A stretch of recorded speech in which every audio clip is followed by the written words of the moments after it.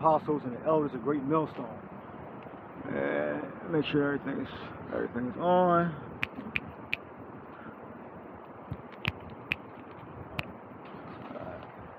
All right, change. You know, we're about to move into another phase. We are moving to a different phase. War. All right.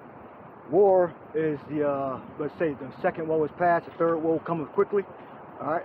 The brink of World War III is the final war that's going to change the end of Esau's kingdom. All right. Which is America, different EU powers, the money system, all going to change. All right, Esau is the end of the world, and Jacob is the beginning of it that follows. All right, so we know we got to spiritually prepare ourselves for the like the Mad Max world, like I call it, the Mad Max world. Because I tell you, in the last in those days, hearts failing them for fear. So we know that the transition from Esau's world to the martial law, concentration camps, implant microchip, to Third World War, to the kingdom of heaven is going to be rough. All right, it says the righteous scarcely going to be saved. All right, so what's going to say? Isaiah 13. Yeah, we'll read that. Isaiah 13:1. It says the burden of Babylon, which Isaiah the son of Amos did see. It says, lift ye up a banner upon the high mountain, exalt the voice unto him. The high government, the top government on the earth, which is Esau Edom here in America. And he has his different satellite states, client states, EU nations, all right, which together they make up the beast in the book of Revelation, all right, and this high mountain is America, all right? And the whore, which is the whore also, all right, that rideth on the beast, all right, so it's the whore and it's a part of the beast also, all right? But, yep, it says lift ye up a banner upon the high mountain. Yeah, which the banner is the scriptures, of course, prophesying that the sins of this kingdom. We got the sign. Yep. Give me the red dragon. We got the red dragon or no? We don't have that. We can just put the 666 chip and all that. Give me the 666 chip. Good equivalent. Substitute. All right. This is sin.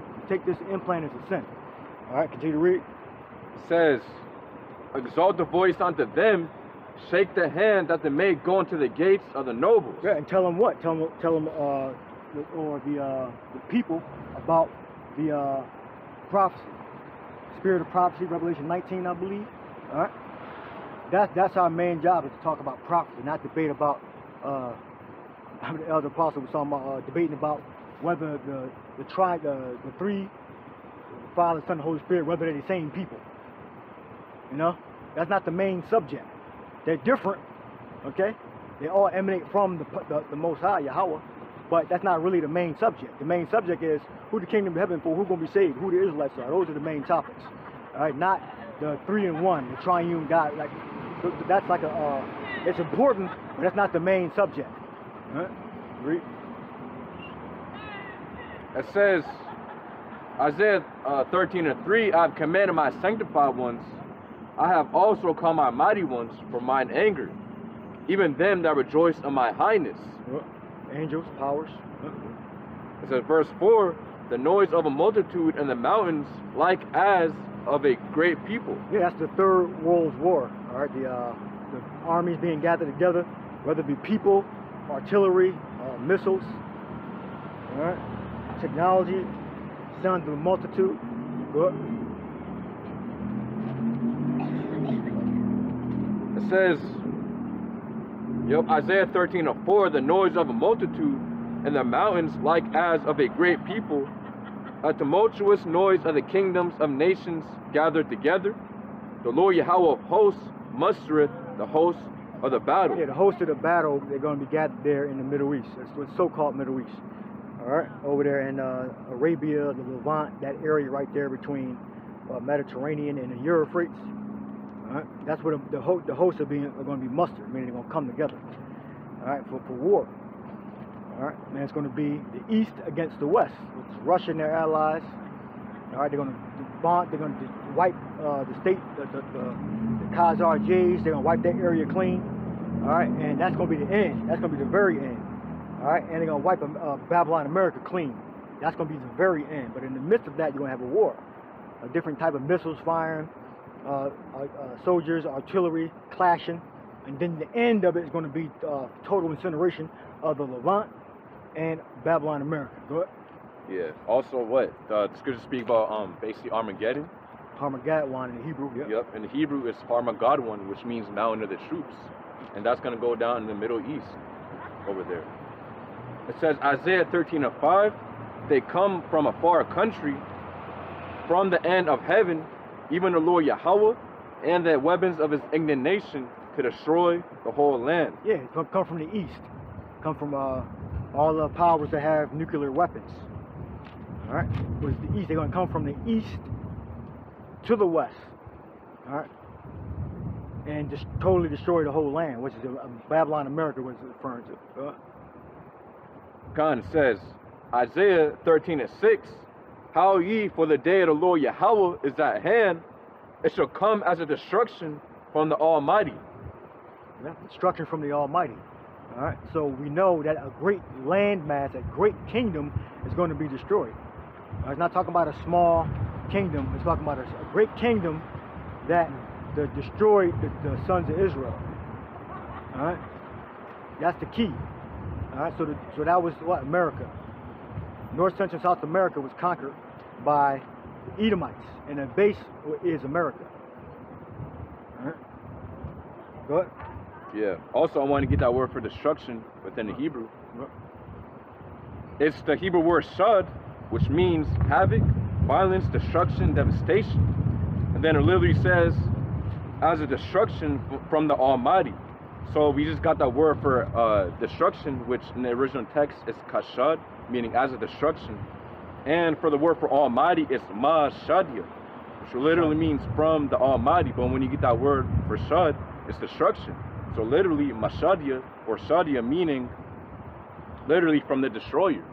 Because we know the scriptures, what, the Almighty also goes into al-shadia, which means demon-like power. But when you actually go into that word destruction, or shad, it can literally mean destruction as well. Spoiler. Right. Yeah, like elders and apostles going into Yahweh means to breathe. Yahweh means he, Yah, and Wah. Yahweh, Hawa means present. When you break it down farther, it means like to breathe, breath. You know. Because to exist, you know, you have to breathe. Exist. All right, so go ahead. Yeah, so that's really what that word shad means. Ashadia meaning literally the destroyer. But even, you know, of course, look at the Most High as like a demon-like power. That's what al-shadia means. But yes. Isaiah 13:7. It says, therefore shall all hands be faint, and every man's heart shall melt. And they shall be afraid, pangs and sorrows shall take hold of them. They shall be in pain as a woman that travaileth. They shall be amazed one at another. Their faces shall be as flames. Yeah, because they know they're going to die. They're going to be afraid, like it says in the Ezra, but yet they're going to be afraid, but yet they're going to fight. Because they know they have to fight. Because they stand up. I think I heard somewhere that the American army is, I think, 450,000 or something like that. So, relative to the other nations' armies combined, that's nothing. So they're going to have to use other, missiles, artillery, things of that nature, to be able to combat the enemy in the east. All right. So America's weak. All right, and our salvation is in Yahweh Shai, because this whole land is going to be destroyed. And the only way we're going to make it out of here is by our faith and by our works. All right? And that's given to us by the Father. Yeah. What? It says Isaiah 13. Well, really, it was really Yahweh Shai. All right, but he got that blueprint from Yahweh. All right, I remember the scriptures do say the author and finisher of our faith. What? Isaiah 13:9. Behold, the day of the Lord Yahweh cometh, cruel both with wrath and fierce anger, That's the day of the Lord. Go ahead. to lay the land desolate, and he shall destroy the sinners thereof out of it. Yeah, and that's what the reason why Babylon America is going to be destroyed, because it's a sinful kingdom. All right? It was meant to be raised up for a while and then be destroyed. That's the Lord's program. Yeah, go ahead. It says, verse 10, or Isaiah 13 and 10, for the stars of heaven and the constellations thereof shall not get their light. Yep. The sun shall be darkened in its going forth, and the moon. Yeah, because the nuclear fire is going to black out the sky, and the earth is going to reel to and fro like a drunkard. All right, so that's describing the actual sunlight being blocked out because of how much smoke and fire is going to be inflamed in America and around the world. Just because of America is going to be, that's going to like pollute the whole earth. All right, good.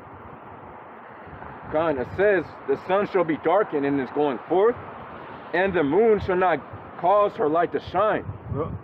Verse 11, and I will punish the world for their evil, and the wicked for their iniquity, and I will cause the arrogancy of the proud to cease. Now I will punish the world for their iniquity.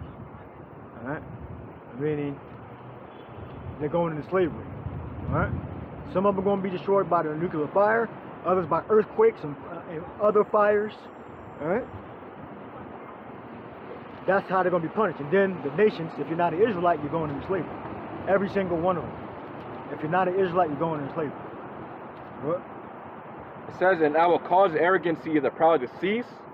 Yeah, And they're going to be humble. They're going to be humble in that day. Right now they're proud. They have the technology. They have the money. They have control of the resources through war, through technology. All right. But during that day, when the Lord returns, He's going to humble. Everybody's going to bow to Yahweh's feet. All right. That's how you know all the kingdoms are wicked. They're not following Yahweh. They're not following the God of the Bible. Because it says down in Daniel 7, I think, it said, I beheld till all the thrones were cast down. It don't mean besides America, besides Caucasian-looking nations. No, all the nations are going to be bowed down and serve the Lord. All right? And they're going to be forced to do it. It's not like they're willing. That scripture don't say they were willingly doing it. They're going to be forced to bow down and serve Yahweh. So America can't have the truth. The Christianity that's taught here in America and Europe and plantation Christianity will be learned while our ancestors were in slavery. That's not the real how you're supposed to teach and learn the scriptures. Because if it was, they would have said except for America, or except for Babylon the Great, or except for a certain nation. No, all the kingdoms of the earth are going to bow down and serve Yahweh. All right, so off of that, you automatically know that the Bible is not being taught correctly, but saved by the prophets. All right, that are in Babylon and scattered throughout the earth. All right, go ahead. Real quick, I got it. And you finish that there 13 on. Right now? No, get your precept. Gone. So, real quick, I have Revelation 19 and 11. Yeah. It says, and I saw heaven open, and behold, a white horse, and he that sat upon him was called Faithful and True, and in righteousness he doth judge and make war. Right, in righteousness. All right, so that is the point that Yahweh is not coming back for peace. It tells you that what Matthew. Okay, don't think that I am come, or Luke, think that in the Gospels, think not that I am come to send peace on earth. Okay, think not. So all these Christians talking about he's the Prince of Peace, which he will be after he subdues the nations. All right, but he's coming with war. All right, that's what the scriptures say. That proves that these anti-Christians don't know the scriptures. It tells you that he's coming back for war, and through that war, he is going to bring peace. After he annihilates the power, the mountains, the high mountains, the little mountains of all the nations, and to raise Israel up, right? And the Israelites rule in Yahweh's kingdom. Yeah. What? Yeah. And the scriptures say, in Exodus 15 and 3, how the Lord is a man of war, right? Right. So his son is going to be the same exact way, literally a man of war. Yeah, and Yahweh was the one that was there in the spirit, the chariots. Yeah. All right, that followed Israel. That was Yahweh hitting them, shooting them lightnings out and all that, and securing Israel. And separating the light and darkness, and while Israel would go forward, keeping the Egyptians back. That was the spirit of Yahweh commanding the angels. Yeah, and I was gonna say, you got, that the war happening in Israel and Palestine, You got that certain mass shooting that happened in Maine. Yep. People believing that, you know, these people are innocent people that is happening to. And he had conveniently been found dead, apparently. Yeah. But this is like, you know, this is just like the appetizer of what's to come from the Lord's judgment, man. Because when Yahushua comes back, man, you know, the stuff that we seen in Israel, the stuff that these Gaza, mass shootings, the things like that, it's gonna be nothing, man. Job 4:7, man. Who perish being innocent. So the Lord is coming, to execute that judgment. The reason we're in slavery is not because we're innocent. It's because we went off. We're serving our judgment, man. We're serving our punishment. And the Lord made it a way through a remnant, through the elect, for us to come back to Him. And that's how the righteous is going to be saved from the destruction, man. Yeah, the bride going to come down out of heaven, which is the Israelites, the elect, and they're going to rebuild through Yahushua, rebuild the kingdom of Israel, or you rebuild Yahushua's kingdom, which is one and the same. Our name is of the Lord. He's the Prince of power. He's the Prince of God. Allah, Yashar Allah. All right. Is that it? Yeah. That's all you had, right? Yeah. I mean, we can bring scriptures out in a second. Let's finish that. You know, get the spirit of prophecy since you were 19. I believe. So I've down at my feet to worship Him. See thou do it not. Or I might be mixing two scriptures up, but when Yahushua said, oh, okay. Or Verse 10. Or angel said, Verse 10. or John said, or verse 10, go ahead. You can start verse 9. It says, Revelation 19:9, it says, and he saith unto me, right blessed, it says, right, blessed are they which are called unto the marriage, it says, supper of the Lamb, and he saith unto me, these are the true sayings of the Most High. And I fell at his feet to worship him. So that was an angel, yeah. So the angel was talking to John, go up. And he said unto me, see thou do it not. It says, I am thy fellow servant, and of thy brethren that have the testimony of Yahushua. Worship the Most High, for the testimony of Yahushua is a spirit of prophecy. Right, so it's all about prophecy. All right, it's prophesied that the Edomites were going to continue to the last days, and the Edomites are going into slavery. It's not prophesied that you're going to have nations that are going to be destroyed. You can't destroy any nation. Now you can break them, well, you can break them up, but you can't wipe them off the face of the earth. Only the Most High can do that. Only Yahushua can do that. No man can eradicate every single man, woman, and child of a particular race, ethnic group. All right, there will always be some of them more, because the scriptures say there's no end to all the people. Everything is recycled. All right, those spirits go back to the Father, and they come back down. All right. God, it says Revelation 19:11. Well, we read it, but we can read it again. It says, and I saw heaven open, and behold, a white horse, and he that sat upon him was called Faithful and True. And in righteousness he doth judge and make war. His eyes were as a flame of fire, and on his head were many crowns, and he had a name written that no man knew but he himself. It says, and he was clothed with a vesture dipped in blood, and his name is called the Word of the Most High. Right, yeah, so you can't, so nobody else is like Yahushua. All right? And that blood represents the same thing as Isaiah 63. Who is this coming from Edom, the dyed garments of Basra. All right, so there's no other power on earth or in heaven like Yahushua. All right? The Son, only begotten of the Father. All right? And he is going to make war with the Edomites, with the other nations. All right, they don't have the power to subdue them. All right, where it says when 2nd Ezra 6, we're going to get that too. So you can go that's it on that. Go to back to Isaiah. Isaiah 13. Yep. And 11. Well, yeah, we can read 11. It says, and I will punish the world for their evil, and the wicked for their iniquity, and I will cause the arrogancy of the proud to cease, and will lay low the haughtiness of the terrible.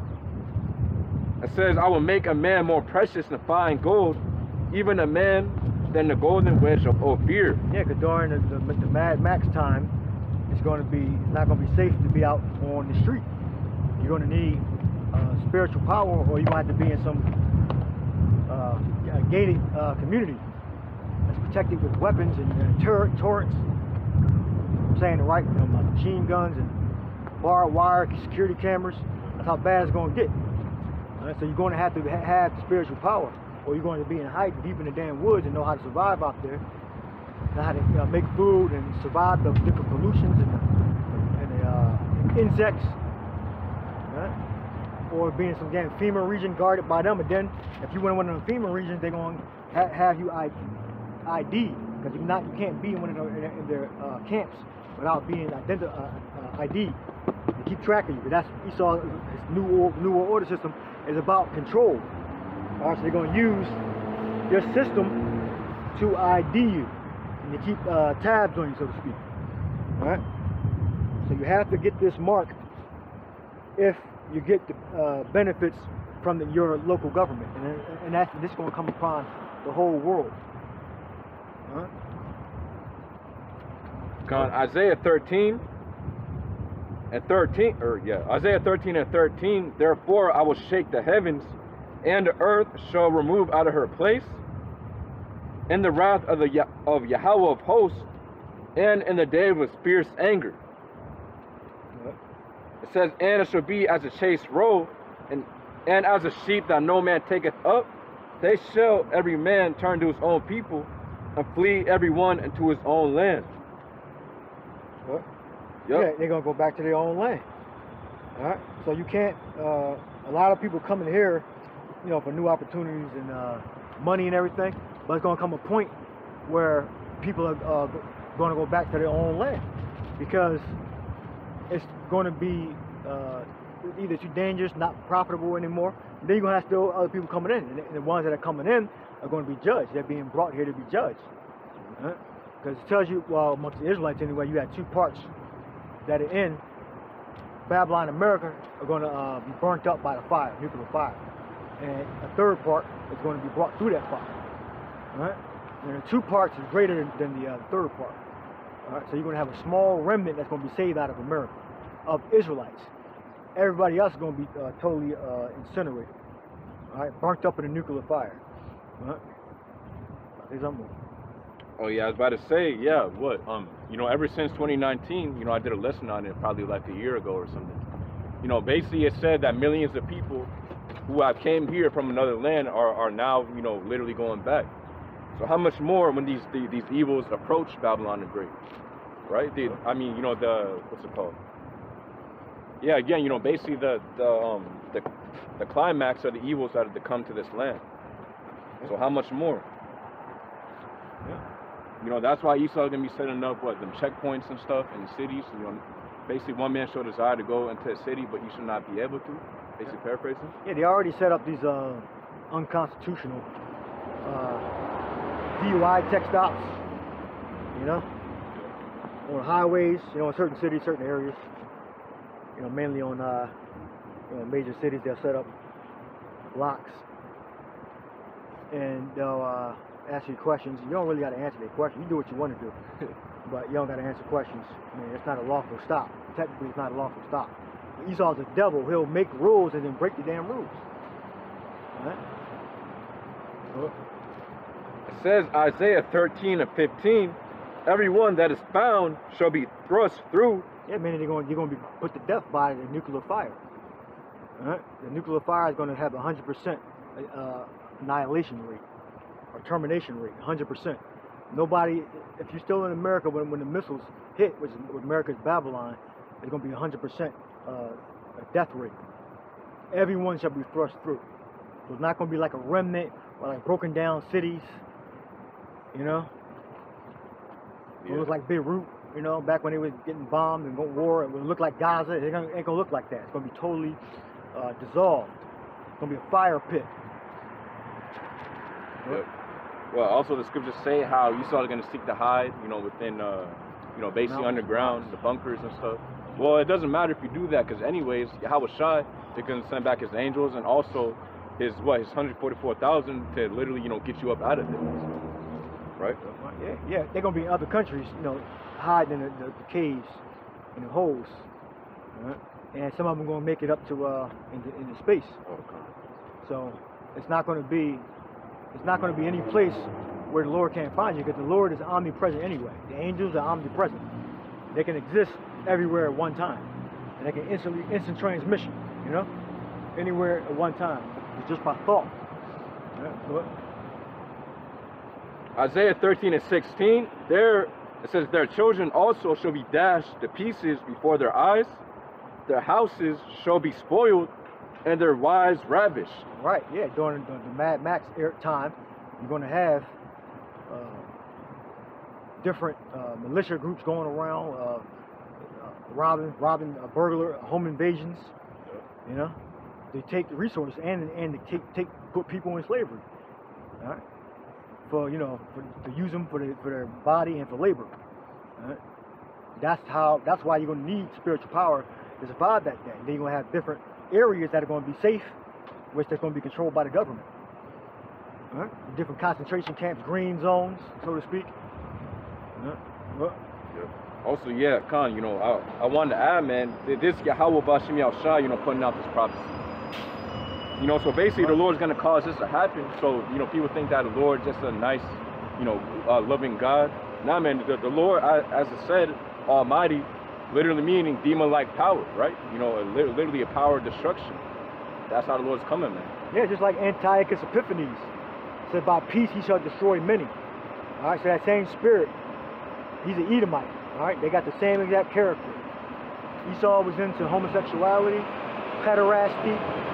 All right, which a Roman would have a wife. A Roman can only have one wife, and then he had a little boy. All right, that he had sexual relations with. All right, that same thing in America. They practice similar culture. That's why Scripture say they should make an image of the beast. In the book of Revelation 13 chapter, you only have one wife. All right, the Roman system, and then certain of them practice the pederasty. All right, Rome all over again, as the apostles and elders would say. All right, same spirit. Make an image to the beast. That's America. Same thing as the ancient Roman system. All right, a lot of similarities. All right, go ahead. It says Isaiah 13. And their wives ravish, you read? Yeah. Yeah, we look up ravish. Look up ravish. It means to swerve. I believe it's 2 words. I'll look it up in a while. Not 1 word. Yeah, so it means that they're actually going to be, women are going to be forced on. All right, and it's going to be motion with that force to swerve. I'll look it up in a while. See what it says. Yep. Hebrew word shagal, or ravish, which means to violate, ravish. It says to copulate with, to lie with. So I mean, literally to ravish. That's what it means. Yep, go on to it. More. Yeah, and also what in the Spanish, you got the Spanish word violar, which means literally to violate somebody, and that you know, that's the word that they use, you know, of course, for R-A-P-E. Yeah. Right. So yeah, they mean to sex or violate. Right. Go more into the word. Is another word there? That's probably it. That's the root word. Yeah. All right. Read the definition again. Gone. So the definition for "and their wives ravished." This is why you need a man in the Lord. All right, not a drug dealer, damn basketball player, a business owner with cars and jewels. That's all low-level old shit. Yeah. The flashier you are, the stupider you are. I've seen people having revelations about, you know, they used to do that, and then now they consolidating their shit now because it's stupid. You know, it's kind of immature. Wearing the chains and shit, getting like 8 cars, and you just had 2 or 3. All right? Yeah, man. And you proud women, you know, saying you don't need a man, you know, have these very high, unrealistic expectations. You know, don't want to go to, you know, Cheesecake Factory and all that other bullshit. You know, and during that day, that's not even a cheap place, right? Yeah, that's not, it's like in the middle. Yeah. It's like in the middle. You know, it's not the cheapest, but it's not the most expensive. But you know, things like that. It was like a list that said places women don't want to go on the first date. Which is like, find that list. Yeah, you could. I'm gonna see if I like can Wingspot. find that list. Yeah. But during that day, you know, the bummiest fucking nigga on the street you know, you're gonna wanna deal with that man, right? Because you're gonna need a man. Yeah, you're gonna go to the man, and both of y'all gonna get destroyed. Yeah, right? Like you got a lot of bums and crackheads. You know, you gonna be with niggas like that, man. Yeah. Protect me. Pagan to learn the laws. Like you gotta learn the laws from law. You just follow our instructions. 1 Corinthians 11:1. All right.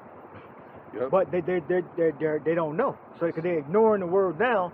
But in that day, you're gonna be behind the 8 ball. Where you could have been building up a foundation on the will of the Lord, what to do, your duties and all that. But now you're gonna be scrambling at the last minute because you were proud and Cheesecake Factory was too good for you. In places, a list of places. First of all, dude, that woman, that was a black woman, right? That was on there. Yep. With the list on the side, she don't even qualify for a decent man. She qualified for a thug, a drug dealer, a scammer, a piece of shit. That's what they qualify for. Everybody that agree with that list, those are the men they qualify for. Dudes that can't pull their pants off, they don't go outside, don't wear belts. That's who women like that qualify for. All right. Yeah. Coke dealers, and they get arrested in 6 months, or they live a life in danger. They can't really go outside. You know, they gotta constantly looking over their shoulder and shit. I found that list, by the way. Yeah, kind of go on to it. Yeah, it say the heading. Yeah, it say here's a list of places women absolutely refuse to go on the first date. Right, and if you agree with this list, that means you're ripe for destruction. You're ripe to be the Isaiah 13 chapter to happen to you. You're setting yourself up for failure. Yep. All right. Good. And say, and thank you to the ladies who reached out to me to help me on my list. All right. So we're gonna read the list. Have fun with your dildo. Okay. Have fun with that, cause you women that agree with that, dildo, you have fun with your dildo, your vibrator, and then you're gonna get a home invasion. All right, and then you're gonna have a continual supply of dildos and vibrators for the guys that drag you off into the damn basement. Yeah. Right? And you work for them until the fire comes, or somebody break into their gang and destroy them. You got Cheesecake Factory, which I remember Cheesecake Factory used to be considered like a good place to go to. But now people, women act like it's nasty and they don't like it. Well, the bitches probably can't even cook anyway. Yeah. So they got to rely on prepared meals. Yeah. So because it's low level thinking. Yeah, I mean, I mean, yeah, I was about to say, nowadays they be selling Cheesecake Factory breadsticks at your local store and shit. Okay. Yeah. So it's popular. It's a brand. Yeah. Yeah. Yep. It say Cheesecake Factory, Applebee's, Chili's, Chipotle, Olive Garden, the movies, your house. The movies. You should be able to go to the movies on the first date. I remember that. Yeah. 2001, 2005. You used to be able to go to the movies, and then y'all get together after that, and maybe go to like the food court or whatever. Like now you a fucking bum if you do that. That's low. Now it's 2023. You accept that? Like you should be able to do that. You just go to the fucking food court and go to the damn movies. Oh, he dry.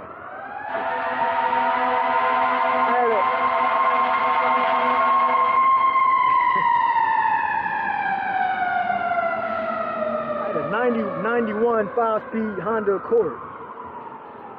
I picked my ex up in that. We went to the damn movies in Franklin Mills.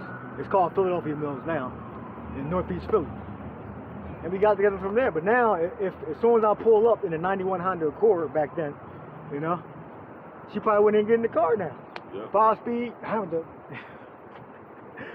but exhaust leak, I fix exhaust leak. But they just act. They look out the window and never come out. Yeah, I'll be back. I'll be there in an hour. And they never come the fuck out. Like I said, first of all, I ain't waiting no damn hour. The dude was a fucking simp. Yeah, he needs man training. He needs man training. He talked like a weak person. You wait 15 minutes, then you're gone. Yeah, if that. She should be waiting the fuck outside, looking down the street, looking for you to fucking come. She should be on video chat, right? It's 2023, right? Yeah. Like when you putting your shirt on, you put fucking shea butter or fucking mango butter on, or whatever the hell you put on. Yeah, Man. Communicating and shit, not, I'll be out. I worked late last night. Bitch, I don't give a fuck if you worked late last night. See, these women don't qualify for good, decent men. They qualify for the scammers. Yeah. They qualify for gangs to do the home invasions and take them to work in their house. Yeah. Not forever, until the fire comes, or another gang come and take them over. They rather qualify themselves for like Esau or some shit like that, man. Yeah, and like the Esau's going to bang them out and get rid of their ass anyway. Yeah, like 99% of them. Like you see on social media, you know, you got the Don't be afraid to black woman with the white man, and she just you know exalted him and giving him all this praise, and women is just saying goals and all this other madness in the comments. But then if she was with a Jake man, you know, they be scoffing, proud, a list of you the can things do better, you gotta do, this and that. Yeah. He's a bum, you know. Right. But, that's a dynamic, and the Lord did that to punish them. The daughters of Zion are haughty and walk with stretch forth necks. That's the curse they under. All right. And the Lord going to judge them. The Lord got a special judgment especially for the Southern Kingdom women. Southern Kingdom in general, but especially the women, they got a special judgment. The daughters of Zion are haughty, Isaiah 3rd chapter. You can go into that list. Yep, it say your house, any fast food chain, Buffalo Wild Wings, Wingstop. Right, and this is why you should never respect a woman that believes that, agrees with that. Because you could own, what if you had if you own one of the franchise? You were partner in one of the franchise, and then she's not good enough to eat at your restaurant, at a Wingstop? She's not good enough. So that's how you never respect a woman that don't want to go to any of those places. Because if you said, well, I own a couple of wing stops. I own a Cheesecake Factory, and I got my cousin has a 70% owner in the Cheesecake Factory. That's too good for them? They don't qualify. Yeah.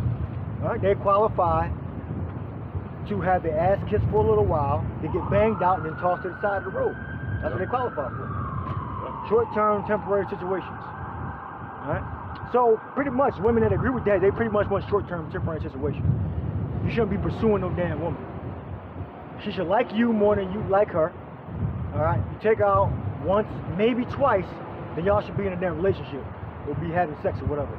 Y'all shouldn't be doing 3-4 times. She trying to figure shit out. You gotta raise her interest. I'm not into all that shit. All right? Yeah, she got low interest. You gotta raise her interest up. If you a confident, mature man, you know you shouldn't be doing that. You shouldn't be chasing no damn woman, catering, courting, all that shit.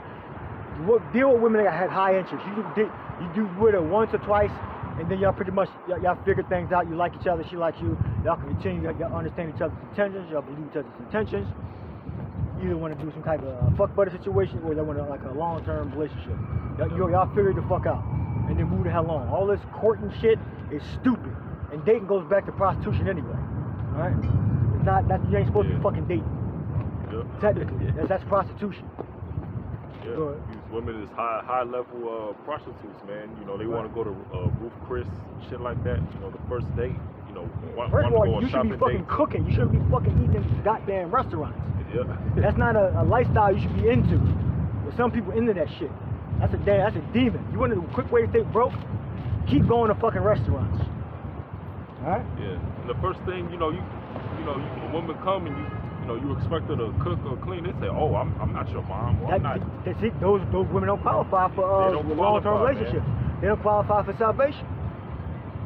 You know, your woman should be eager to cook, eager to start chopping vegetables up, roasting chicken, currying, and stewed chicken, and all that. They should be eager. You should be picking up the groceries.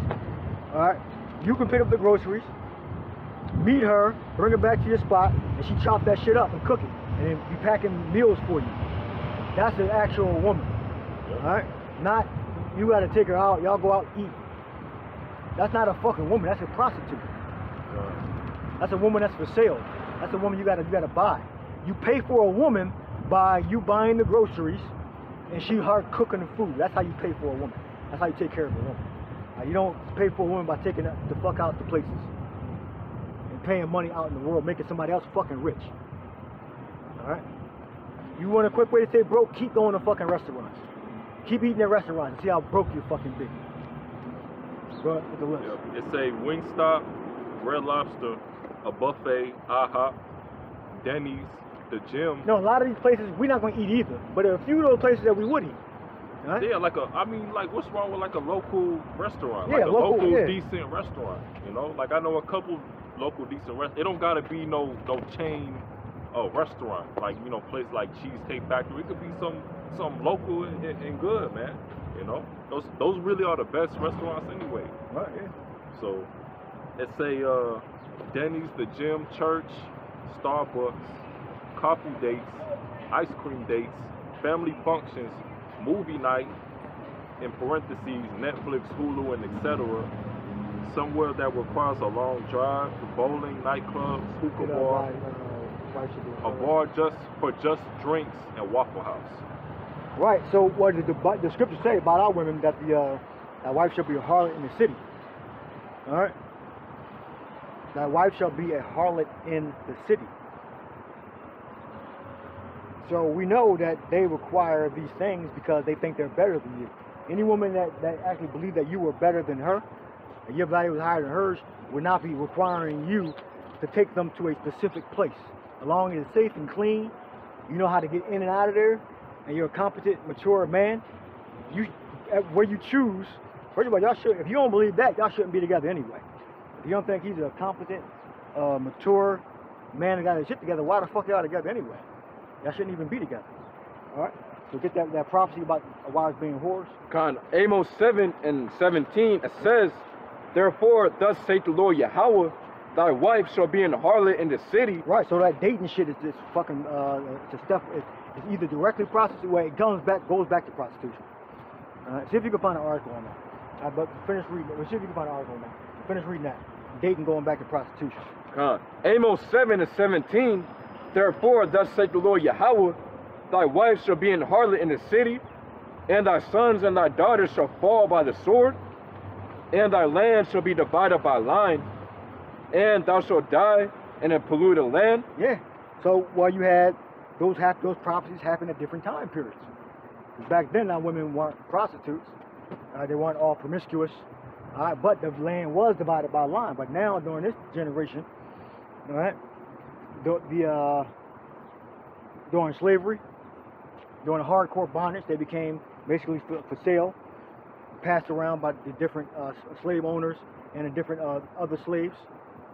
All right, and now they just outwardly practicing it through dating, through OnlyFans, through different websites, webcams. All right, practicing their prostitution, practicing their promiscuous and whoredom. All right.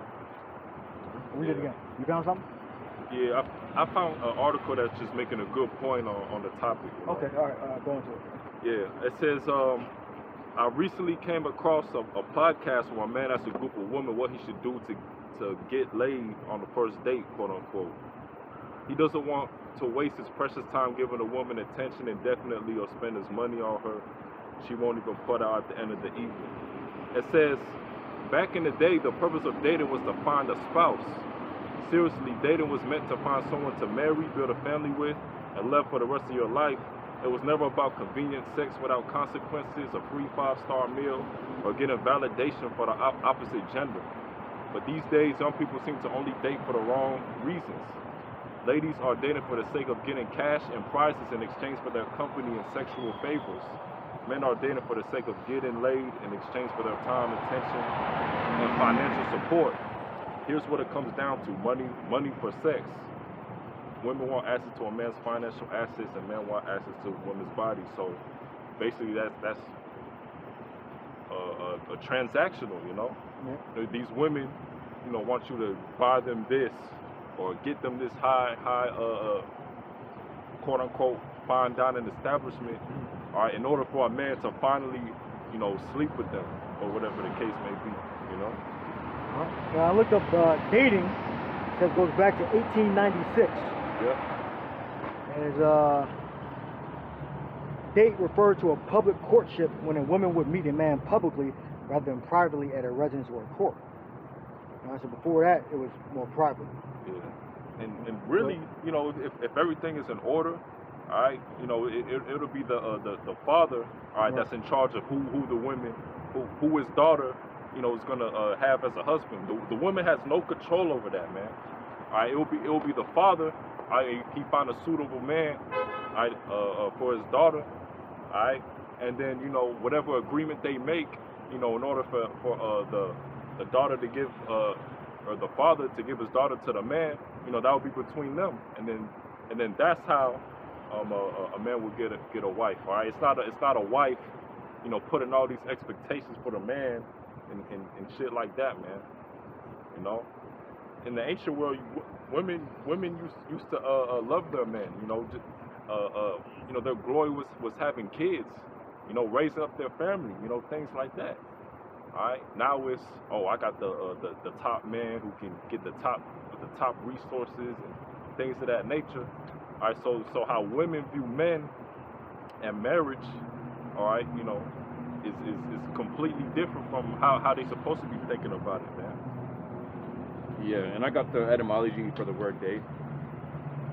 So it goes back. It says date, meaning the verb.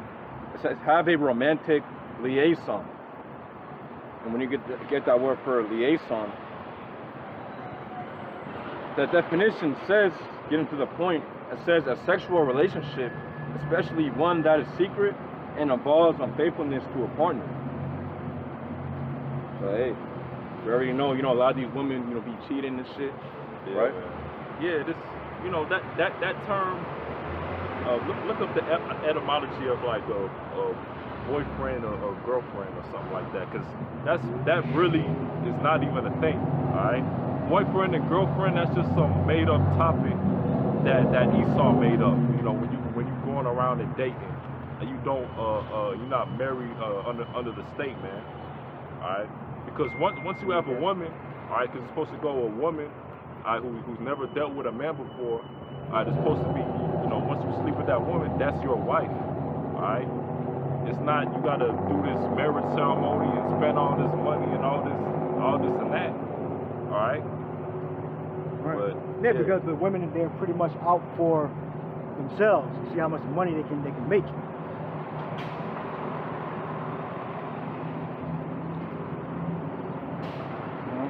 Is anything there for that?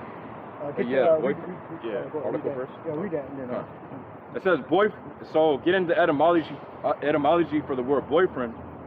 It means favorite male companion with implication of a romantic connection. It also says a woman's paramour. When you get that word for paramour, just a regular definition. It means a lover, especially the illicit partner of a married person. Yeah, so keep in mind it says a favorite male companion. Yeah. So that's literally what a boyfriend means. Right? Yeah. So it doesn't really make any sense, man. All right. So you're gonna need a man. So you're gonna need a man. Yeah, you're gonna need. Yeah. So you're gonna need a man. All right. And when Isaiah 4:1 comes, man, all right, a lot of you women is gonna get exposed in for your true nature, man. Yeah. Which is to be submissive under a man's authority. Yeah. Anyway, you know, so anyways, man, that's, so, you know, yeah, so anyways, you know, that's going completely up, because what, the word boy literally means what? It's a young child, right? A young boy, right? So if this, you know, if someone's calling you a boyfriend, it's like, you know, some girl calling you a boyfriend, that's going, really, that makes no sense. Yeah, it's just going off, man. Go ahead.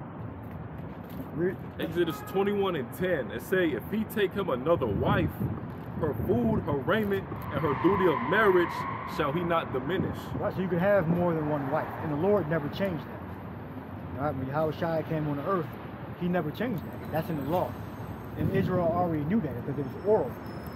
All right, Israelites already had more than one wife. Esau is the one that had to have one wife, and then practice pederasty on the side. Yep. That comes from the Roman Empire.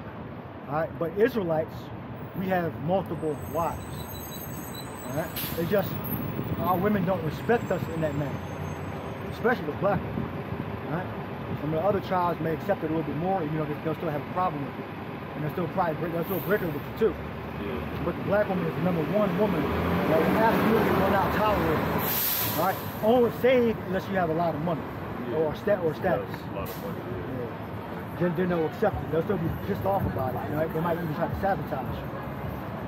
But you know, a situation will be a little different. You got money and status.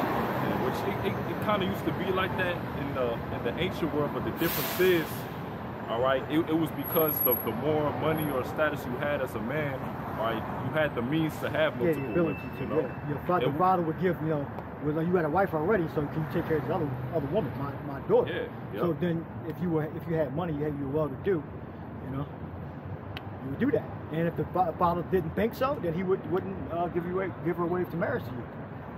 Simple as that. Yeah. And it would be within your tribe, your neighborhood, you know. You marry each other within your tribe, within your region in which you live. You know? Close relative, all right? Close family member. All right. Yep. And it say, verse 11, and if he do not these three unto her, then shall she go out free without money. Yeah, food and raiment. Okay, meaning food and clothing. I mean, you buy the groceries, all right, or you give her the money for her to buy the groceries, and she, you know, chop it up and cook it and all that. And clothing, all right, which means local neighborhood stores, online, nothing hot, nothing about Louis Vuitton or name brand clothes. All right, food and raiment. It didn't say it got to be a certain brand, it got to cost a certain amount. All right, women that think opposite of that, they're not qualified for salvation, and they're not qualified to serve the Lord. They're going to be serving Satan. So only women that understand the will of the Lord are going to be saved. Only those women.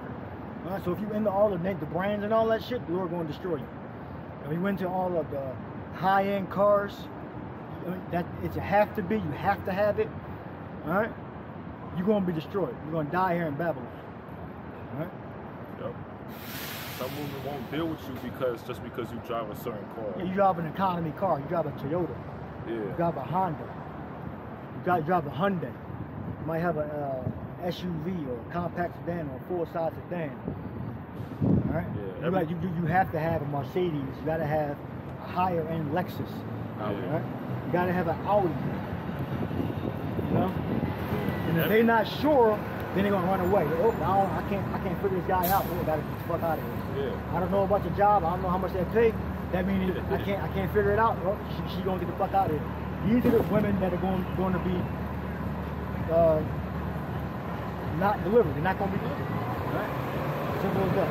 Good. Yeah. Because a woman, you know, a woman will leave you for anything nowadays, man. You could be doing everything right. She could like, you drive a Toyota,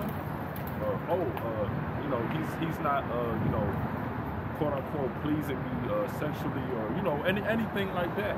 You know, a woman will find a way to be promiscuous, man. You know, and date other men, deal with a whole bunch of men. All right. So yeah, I got the article. And so it says dating rules vary from country to country. Read the header. Oh, the header. So it says the history of dating and romance. So going into this article, kind of getting to the point, it says dating rules vary from country to country. That is why Russian dating differs from the American or Western European dating culture. It says we decide to gain insight into the evolution of romantic relationships and trace its history back to the 19th century. It says you must be interested why a romantic meeting with a person you like is called a date. The word first appeared in a newspaper article at the end of the 19th century. It was used in the meaning of the date on the calendar when a person has a romantic, how do you pronounce that?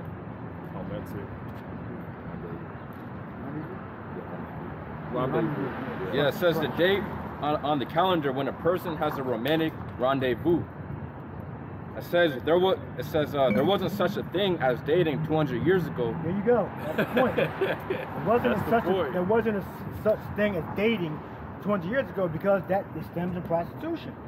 Yeah. When women became more free, that's when this dating thing came on the scene. All right? And I did a lesson on marriage, you know, and it goes back to Roman Empire, Greco-Roman Empire. You got women thumbs down in the video. Because they basically wanted to have you tied to the state. They wanted to bind you under contract to the state, to the government. All right? These are women that's not going to be delivered. they got 100% destruction rate.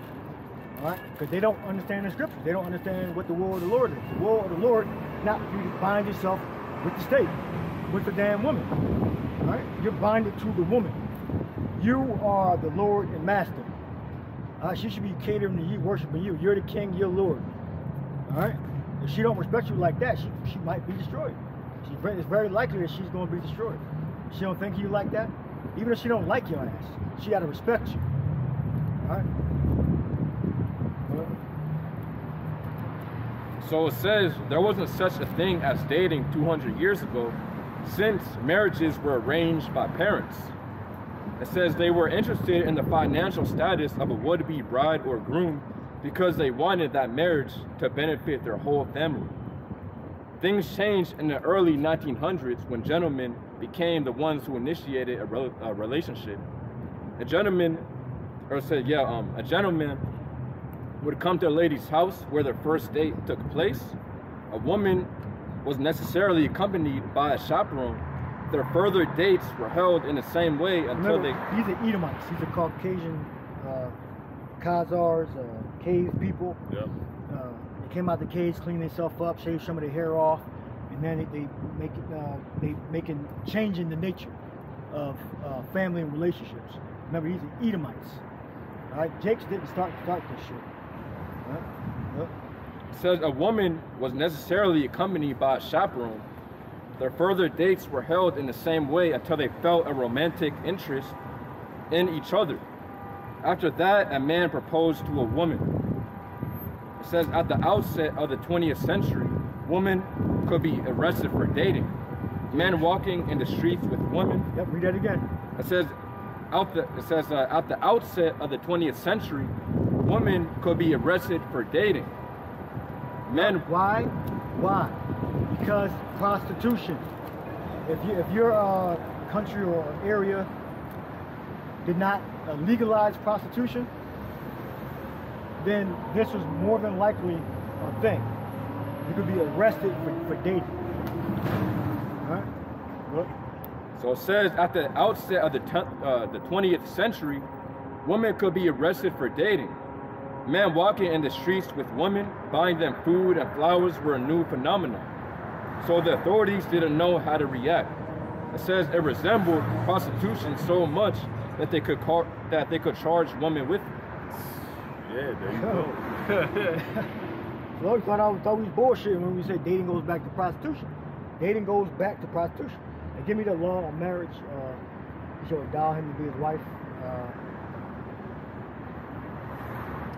Deuteronomy or Leviticus. Endow. How you gonna endow? Exodus 22 and 16. Exodus 22 and 16.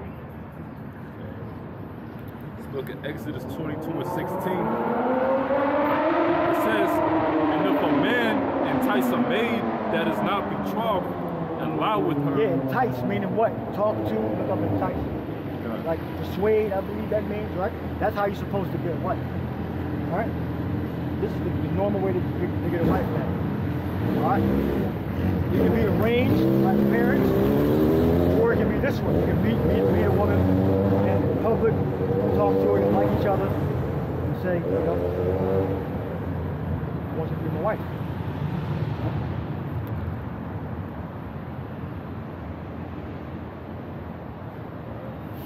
Entice. Yeah, that word entice comes off. It say to be spacious, be open, be wide. To make spacious, make open. To be simple, entice, deceive, persuade. To be open-minded, be simple, naive, entice, deceive. To be deceived, be gullible. Yeah, it means to persuade. Right? It say to persuade, seduce. Yeah, you might even lie to. Yeah. You know, say you got something that you don't have. Yeah. You know, so the man entice a maid. So read scripture. Oh, you got more? Yeah, say to persuade, seduce. You know, women like to be seduced. You know, to deceive. Yeah, that's pretty much it, though. Yeah, and she might do this nowadays. She might do those things to you.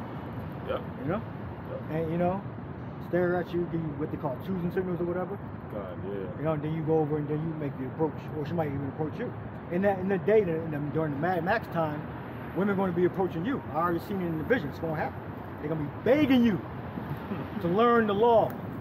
All right? They're going to be begging you to learn the law. All right? Order. The law is go back to order. All right? Instruction. Dictation. All right? Continue. Yep. Exodus 22:16.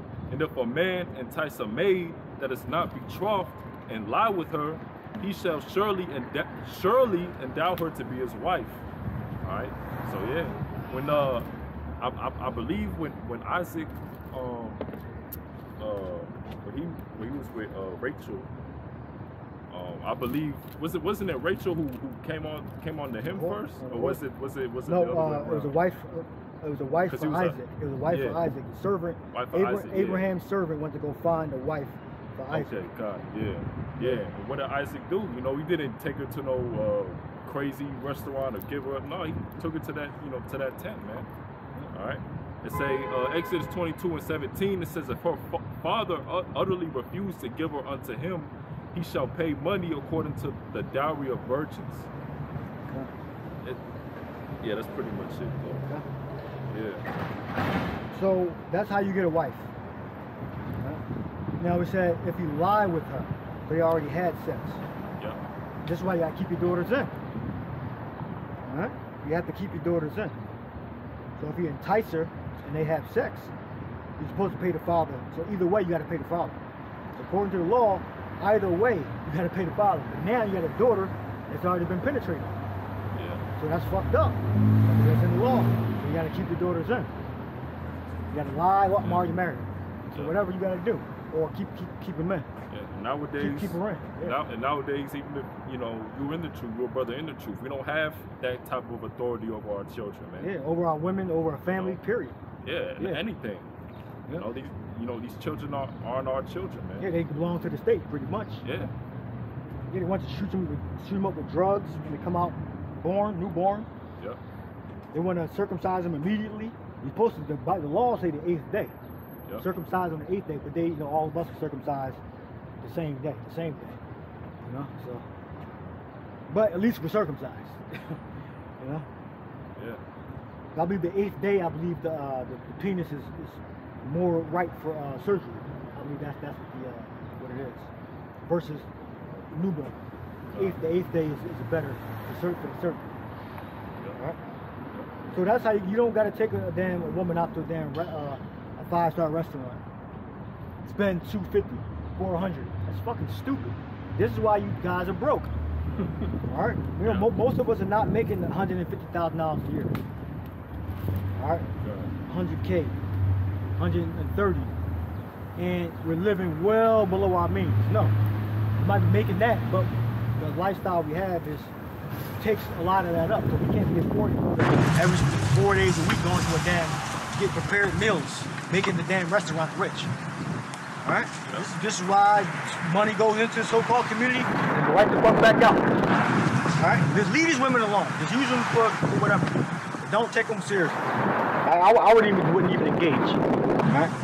Just leave them. You look at them like, wow, okay, then leave them alone. All right?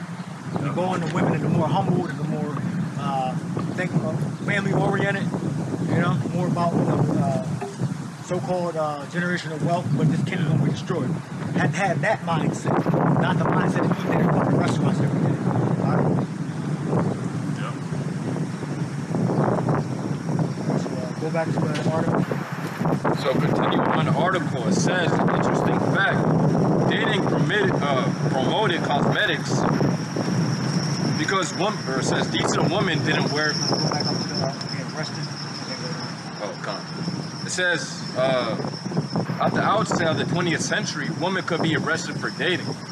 Men walking in the streets with women, buying them food and flowers were a new phenomenon. So the authorities didn't know how to react. It resembled prostitution so much that they could charge women with it. Because it is prostitution.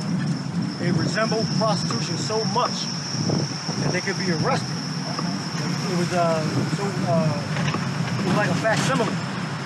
All right? Because it is. Because basically, You're getting together and you're spending money on somebody and you might not ever see him again. That's prostitution. Yeah. Basically, they're selling themselves. It means prostitution means to stand before, I believe.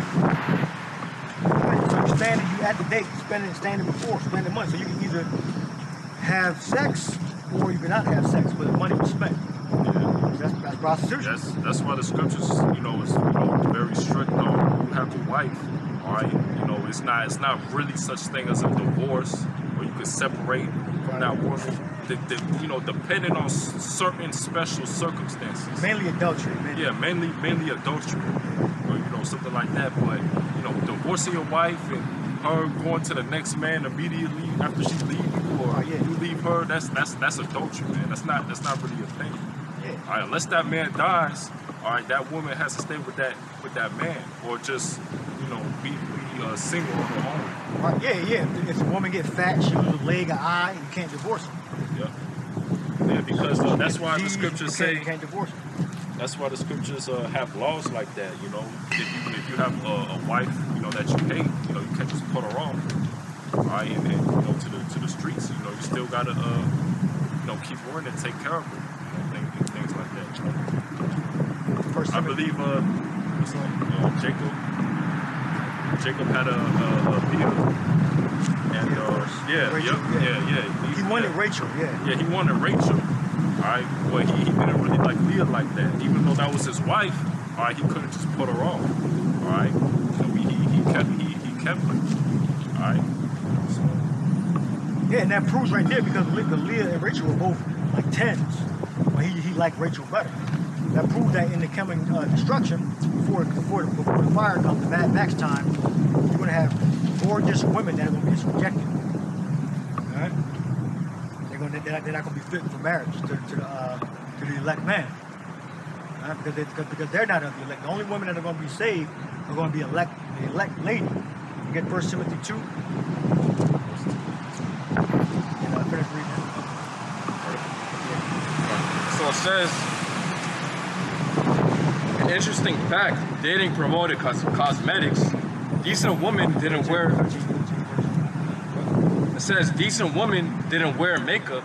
Their clean faces were the sign of nobility. Only actresses and prostitutes use cosmetics. There you go. That's why when you see women with the extension, hair weave extensions, the wigs, the certain clothes, stripper clothes, those go back to adult entertainers. Alright? Tight pants, the ass sticking out and all that. The high heel shoes. Alright? The hair, the makeup, the eyebrows, all that goes back to actors and entertainers. So they're basically dressing like whores on TV. Dressing like actors. Because the actor has to wear a wig sometimes. Because the amount of stuff they're doing, they have to have their hair a certain way. So they would just put a wig on to make it quicker and faster. So they're emulating actors and entertainers. So they basically think that they're these high-level women, high-status women. All right? So you got a woman that's high-minded like that, they're not fit for biblical marriage. All right? And the man makes the rules, the man leads. All right? And during these times, you're going to get second Ezra's, you're going to need men that have strong leadership skills and know the scriptures that are going to survive these coming calamities. All right? Because it's not going to be safe to walk up and down the streets. You damn sure ain't going to the restaurant. What? So it says the makeup industry wanted to popularize their products, so they advertised them as a tools for making women more beautiful and feminine. In the 1920s, dating entered into the state of going out. This can be explained by the fact that young people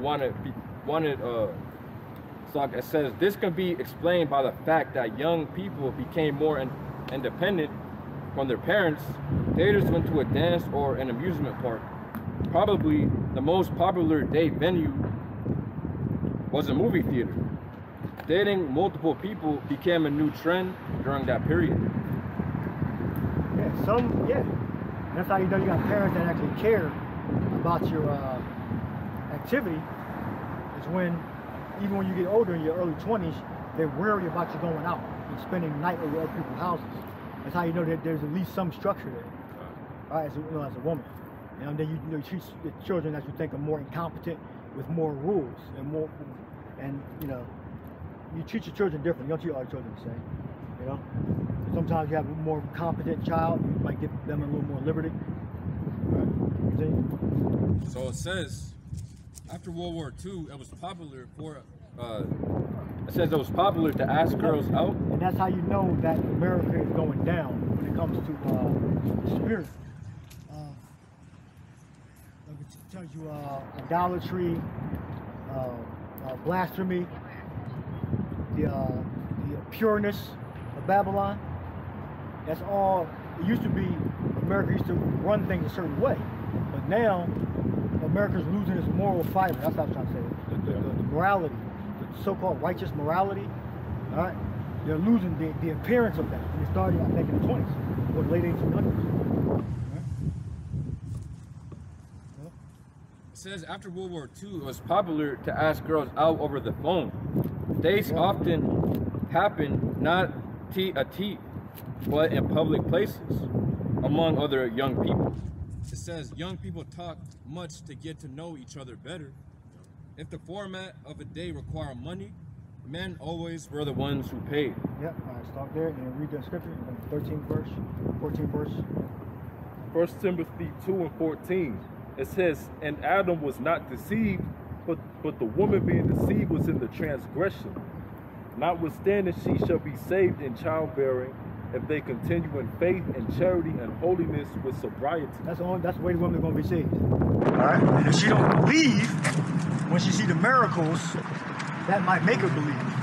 Yeah. Psalms 110. So if you got a woman that's an unbeliever, or you just didn't tell her anything, all right?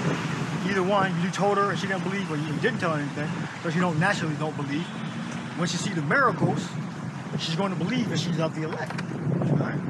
More than likely, if she with you, and she stayed with you, she's probably of the elect. All right? But a lot of those women that divorced you, left you, for whatever reason, all right, more than likely they're not of the elect. Right? And the Lord caused that to happen. More than likely, she was holding you back from coming to your full power as a man and a prophet. Also, the Lord had to let her go, so to speak. All right. I'll continue with the. Is that pretty much in order? Yeah, it just goes into time use and stuff. Okay. All right. Yeah. So dating is basically so similar to prostitution that you could be arrested for it. Because dating goes back to prostitution. So you really ain't supposed to be dating. You're supposed to just meet the girl, meet the woman, all right? Talk on the phone, video chat, get together once, time, maybe twice, and y'all should be in a relationship or whatever is done, get done. All right? All right, go, that was it on Timothy? That was it. Read the 13th verse. 1 Timothy 2 and 13, it says, for Adam was first formed, then Eve. So Adam was first formed, then Eve, so the woman's the helpmate. So the only way the woman's going to be saved is going to be in childbearing, all right, in a relationship with the elect man. So at the proper time, the elect lady, give me the elect lady, 2nd John or 3rd John 1, first elect lady. Yeah, 2nd John 1 and 1. Take the elder unto the elect lady and her children, whom I love in the truth, and not I only, but also all they that have known the truth, for the truth's sake, which dwelleth in us and shall be with us forever. So you have elect women, all right? Elect women that actually believe. Yeah. All right? And if you don't believe when you see the miracle, Psalms 110. Thy people shall be willing. Give me that, Psalms 110. Thy people shall be willing in the day of that power. Got the Greek word for elect. Yeah, go. Then we're going to go into Ezra. You saw it in the world, the coming destructions and all that. What? So it says the Greek word for elect within 2 John chapter 1 and 1. It's the Greek word electos, which means picked out, chosen by the Most High to obtain salvation through Hamashiach. Also says choice, select, i.e. the best of its kind or class, excellence, preeminent, best of his kind. All right, so you got the list of places not to go on the first date. All right, so if a woman agrees to that list, they're not of the elect. They're not of the elect. Their mind is totally gone somewhere else. The only hope you might have is you believe when you see the miracles.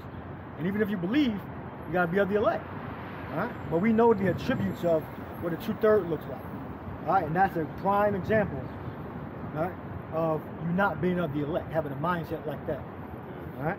And again, if you have a certain diet, that's we get that. But the point of that list is she's trying to say that you're not taking her to a cheap place or to a regular place where everybody else goes. That's what she's ultimately trying to say. All right. List of men that don't need to be dated. Oh yeah, I got that. Read that. It says men with toddlers or younger, men that live with their mom, men that live with their baby mom, DL men that don't have a valid driver's license, men that bank with Cash App, men that sag their pants, men that don't take care of their kids, men that those are all men that they qualify for. Yeah.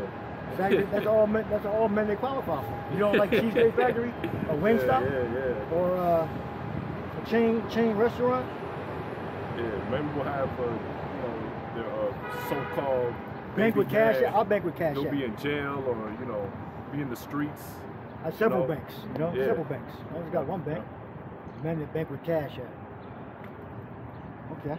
Hey, good. Again, these women don't qualify. They don't qualify. Exactly what they said. That's exactly what they qualify for. Yeah. That's projection. Yeah. Anything else? Yeah, it's more. They say men that don't own a suit, men that live in motels, men that want to hold a couple dollars until they get paid. Yes, they qualify for all that. Those are the same women that qualify for all that. Live in motels. Got a book bag with all your belongings in there and shit. You go to hotel to motel to motel.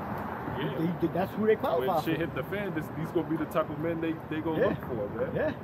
Yeah. They're not gonna be able to qualify for the true high value man. Well, matter of fact, they can go take the chip. They can go take the chip, and that's no guarantee that you're even gonna get resources. Esau's the devil anyway. You could die before you get to the green zone, where they got the MREs, the meals ready to eat. And I just read it in Isaiah 13:12 to read it again. It says, I will make a man more precious than fine gold, even a man that golden wedge of Ophir. Yeah, that's the most precious gold on the earth. Golden wedge of Ophir. Is that what that means? Like the ashes or something like that? Ophir? I believe that's a gold that was in the New World. Yeah. Either in America, the islands or whatever. The Caribbean islands, America. Yeah, it means reducing the ashes. The ashes. That's the gold of the New World. Right? So, the most precious gold on earth. Alright? That's what men of the elect are going to be worth. They're going to be looked at as shining like the sun. I got the Hebrew word. Yep. So the Hebrew word for precious is yakor, which means to esteem, be prized, be valuable, be precious. Who's a prize? Be costly, be appraised. Be appraised. Yeah, so something that's completely priceless. Invaluable, or literally valuable, right? Yeah. Valuable. Yeah, so the woman's not the prize. So basically, you really, it's good for entertainment. Bitches saying what they want and all that. Pretty much to live decent, But, you gotta at least make that. Yeah. Half the taxes talking about. And live okay. All right? So if you are focused on just getting money and living a good life, you're not of the elect. All right? You gotta be converted and healed and put that shit off. That's gonna lead you get down. It's good to make money, be business-like and all that. But you do that, and you understand what the will of the Lord is. You gotta do the work. Don't forget your first love. But the women, they're not scriptural. They believe this kingdom is going to continue forever. That's not it. You gotta have rooted and grounded. Get that precept too. But you know what your definitions? Yeah. So get Psalms 110. This one. Make it rooted and grounded. This is Psalms 110:3. It say, thy people shall be willing in the day of thy power, in the beauties of holiness from the womb of the morning. Thou hast the dew of thy youth. All right, look up voluntariness. Willing. So voluntariness. Willing, then we should say something like voluntariness. Voluntary, we already know what that means. They'll be coming to you, bending unto you, begging you. Men and women, not just women. Men gonna be begging too. They're gonna be fucking starving. Their stomach's gonna be. All right, they're gonna be wanting fruit juice, 100% fruit squeezed blackberry juice, squeezed apple juice. They're gonna be wanting that. All right, they're gonna be wanting food. They're gonna be wanting roasted chicken. They're gonna be wanting greens, vegetables, dried fruit, nuts and berries, balsamic dressing. They're gonna be wanting all that stuff. Hard-boiled eggs, steak. Right? Yeah. They're gonna be wanting that. And look, and if you're not of the elect, you ain't gonna get it. All right? What? Yep. That word Hebrew, nadavah, it say voluntariness, free will offering. Free will voluntary offering. So yeah, voluntariness. Yeah. You're gonna be willing to be obedient, to follow instructions. Thy people shall be willing. So that means men and women. Thy people, not just women, men and women. Thy people shall be willing. That the power, mainly the other elect. All right. And you have other ones that are not elect. They're gonna be willing too. But if you ain't of the elect, it don't matter what the hell you do. Right? You sing songs, dance, jump up and down like a damn gorilla, do tricks and all that. If you're not of the elect, you are not going to be saved. All right, the Lord is going to, how shall I rise out when we are those men? The Lord is going to give us the power to distinguish who's who. And we're going to move forward from safety to safety. The name of the Lord is a strong tower, and righteous runs into it and it's safe. You know, whether we be on the run, area, whether the chariot's going to pick us up, put us down, like he did Philip, when he baptized the Israelite eunuch from Ethiopia, and he disappeared out of his sight. That was the chariot that picked him up, made him disappear. All right? Yep. So whether Yahushua the saints are secure like that. When the Maccabees got guarded by the angels during the battle, you're not of the elect. The Lord ain't going to protect you. You're going to be out there exposed with no hedge. Right? Isaiah 65:13. Therefore, thus saith the Lord Yahweh, behold, my servant shall eat, but ye shall be hungry. Behold, my servant shall drink, but ye shall be thirsty. Behold, my servant shall rejoice, but ye shall be ashamed. There's going to be a lot of people that's going to be that shame, that regret. All right, men and women. All right, because you got men walking past us, seeing what we're doing. All right, trying to wake our people up. All right, you know about Simeon-affliction. Yeah. Trying to wake up the elect. You see, you got other women coming past, being proud, right, and things of that nature. So once the shit hit the fan, man, you know, they both gonna be ashamed because they know what they should have been doing. You know, spiritual development. You know, living a quiet life. You know, making your money during the week, your time. Come out on your camp day. All right, if you're a woman in the faith, you're watching the videos. You know, and being a so-called good wife. Right, not being the head.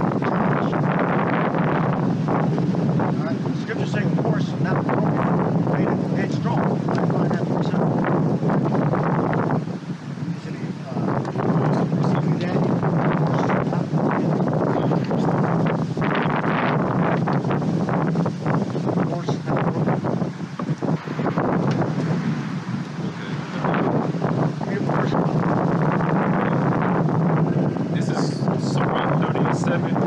He that maketh too much of his son shall bind up his wounds, and his vows will be troubled at every cry.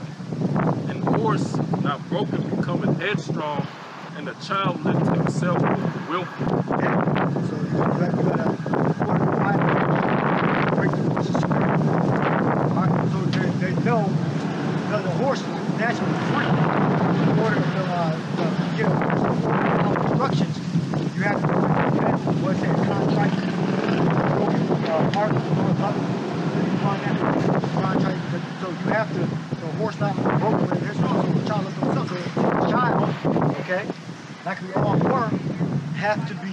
trained in a certain way so we can continue in the things that we learn. We're all trained from 2007, 2011, you know, the other brothers. All right, I started others in 2007 in July. All right, and at that moment I had my training for 3 years there around the brother that was teaching. All right. So, in other words, I had to learn. I had to get rid of my old self and learn the new way, which is the correct way. Put off the ideas of hell, burning in hell forever. I had to put that shit off and become a new man. And it took me a while before we get in it. Alright? So, what I say it again? Contrite spirit? Yeah, read that. Yeah, Psalms 34. Yeah, look up those words. Yeah, Psalm 34. Yeah, that's a good chapter. In 17, it says, the righteous cry, and the Lord heareth, and delivereth them out of all their troubles. The Lord is nigh unto them that are of a broken heart, and saveth such as be of a contrite spirit. Yeah, being broken. Being broken, right? Contrite means Hebrew word dakat. Dakat meaning dust. Dust. Yeah, just dust, crushed. Crushed, yep. Literally powder, or figuratively contrite. Yeah, so we had to serve the Lord with that, meaning our minds are continuously operating on, you know, how we can do better. And as you mature, you develop a system to be able to easily get that done. Yeah. You know?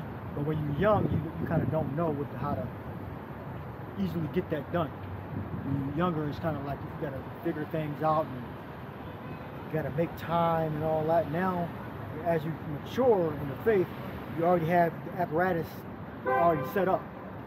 So basically, you just fall right into it and get it done. You know, that's the same thing with a lot of things. You know, you got to figure out when to go grocery shopping. If you have a system already set up, you already know how to do it. You know. Yep. Also goes back to the verb, literally dakat or daka'a.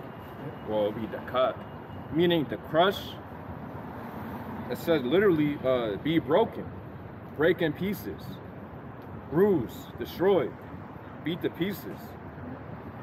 So yeah, literally to be crushed, to be broken in spirit. So read that verse again, Psalms 34. Yeah. Psalms 34 and 18. The Lord is nigh to them that are of a broken heart, and saveth such as be of a contrite spirit. Yep. Nigh into them. Look up nigh. Nigh. Nigh. You got it? Yeah, I got it. You go back to where you are. God, so God, it says Hebrew word for nigh is quabarawab, meaning near a place of time, a personal relationship, kinship. Personal relationship. Yeah, you got to have a personal relationship with Yahweh Shah. All right? As a man. All right? Well, as an Israelite, but with your woman, you have to serve the husband. All right? Follow what the scriptures say. I'm sure we're asking us no questions. All right? The information is already available. It's free. As long as you can read, all right? You'll be able to serve your husband correctly. I got one more good one. It's in Isaiah. So Isaiah 66:1. Thus saith the Lord Yahweh, the heaven is my throne, and the earth is my footstool. Where is the house that ye build unto me, and where is the place of my rest? It says, for all those things hath mine hand made, and all those things have been, saith the Lord Yahweh. But through this man will I look, even to him that is poor and of a contrite spirit, and trembleth on my word. Right. Yeah, give me Corinthians 11:1. And trembleth at my word. Yeah, so you gotta be focused. Right, like a fireplace. Focus on, go back to the fireplace on earth. You gotta intensely focused on what your duty is in the faith.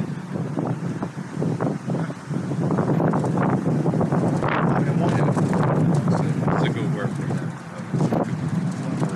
Tremble.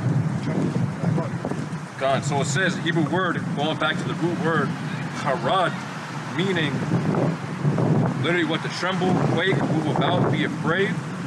And it says that be anxiously careful. Most women in America, and most men, they don't even have that mindset to serve the Lord with fear and trembling, and serve husband, fear and trembling. Their mind is just too long. So really, ain't nothing you're going to do. You just got to get a woman that's not like that. Get a young woman. Now, the older they are, the more like you dating a woman your age, especially if you're in your mid-30s, more you pretty much dating a fucking man. So 35, you could have a woman that's like 22, 25. So otherwise, you date pretty much dating another fucking man in America. So, 11:1 Corinthians. Was it more than that? No, listen. Corinthians 11:1. And then we're going to go into Ezra. You saw the end of the world, take the follow. We're going to some destruction scriptures. 1 Corinthians 11:1. Be ye followers of me, even as I also am of Hamashiach. Now I praise you, brethren, that ye remember me in all things and keep the ordinances as I delivered them to you. Yeah, keep the ordinances. I mean, the words that we say, the prophecies, the doctrines, keep them, hold on to them, practice them, remember them, and they're going to come to pass. Whether it's prophecies, the law, order, keep them and absorb them and become a willing servant of Yahweh, Hashem, Yahweh Shai. All right? The Father, Yahweh, Yahweh Shai, the Son. You can't just be saying Yahweh's name. All right? Because Yahweh Shai, you can't get to Yahweh. All right? You got to serve Yahweh Shai. So Yahweh Shai, Lord will. When you say Lord will, that's Yahweh Shai, not Yahweh. Lord will is Yahweh Shai. All right? Good. Verse 3, it say, but I will have you know that the head of every man is Hamashiach, and the head of the woman is the man. Yeah, the head of the woman is the man. That's the order. What? And the head of Hamashiach is Yahweh. It's Yahweh. All right. Now, if you really think you're righteous, you would have your head covered too. Not righteous if you really believe that you go under the authority of your husband. Go down to power over her head.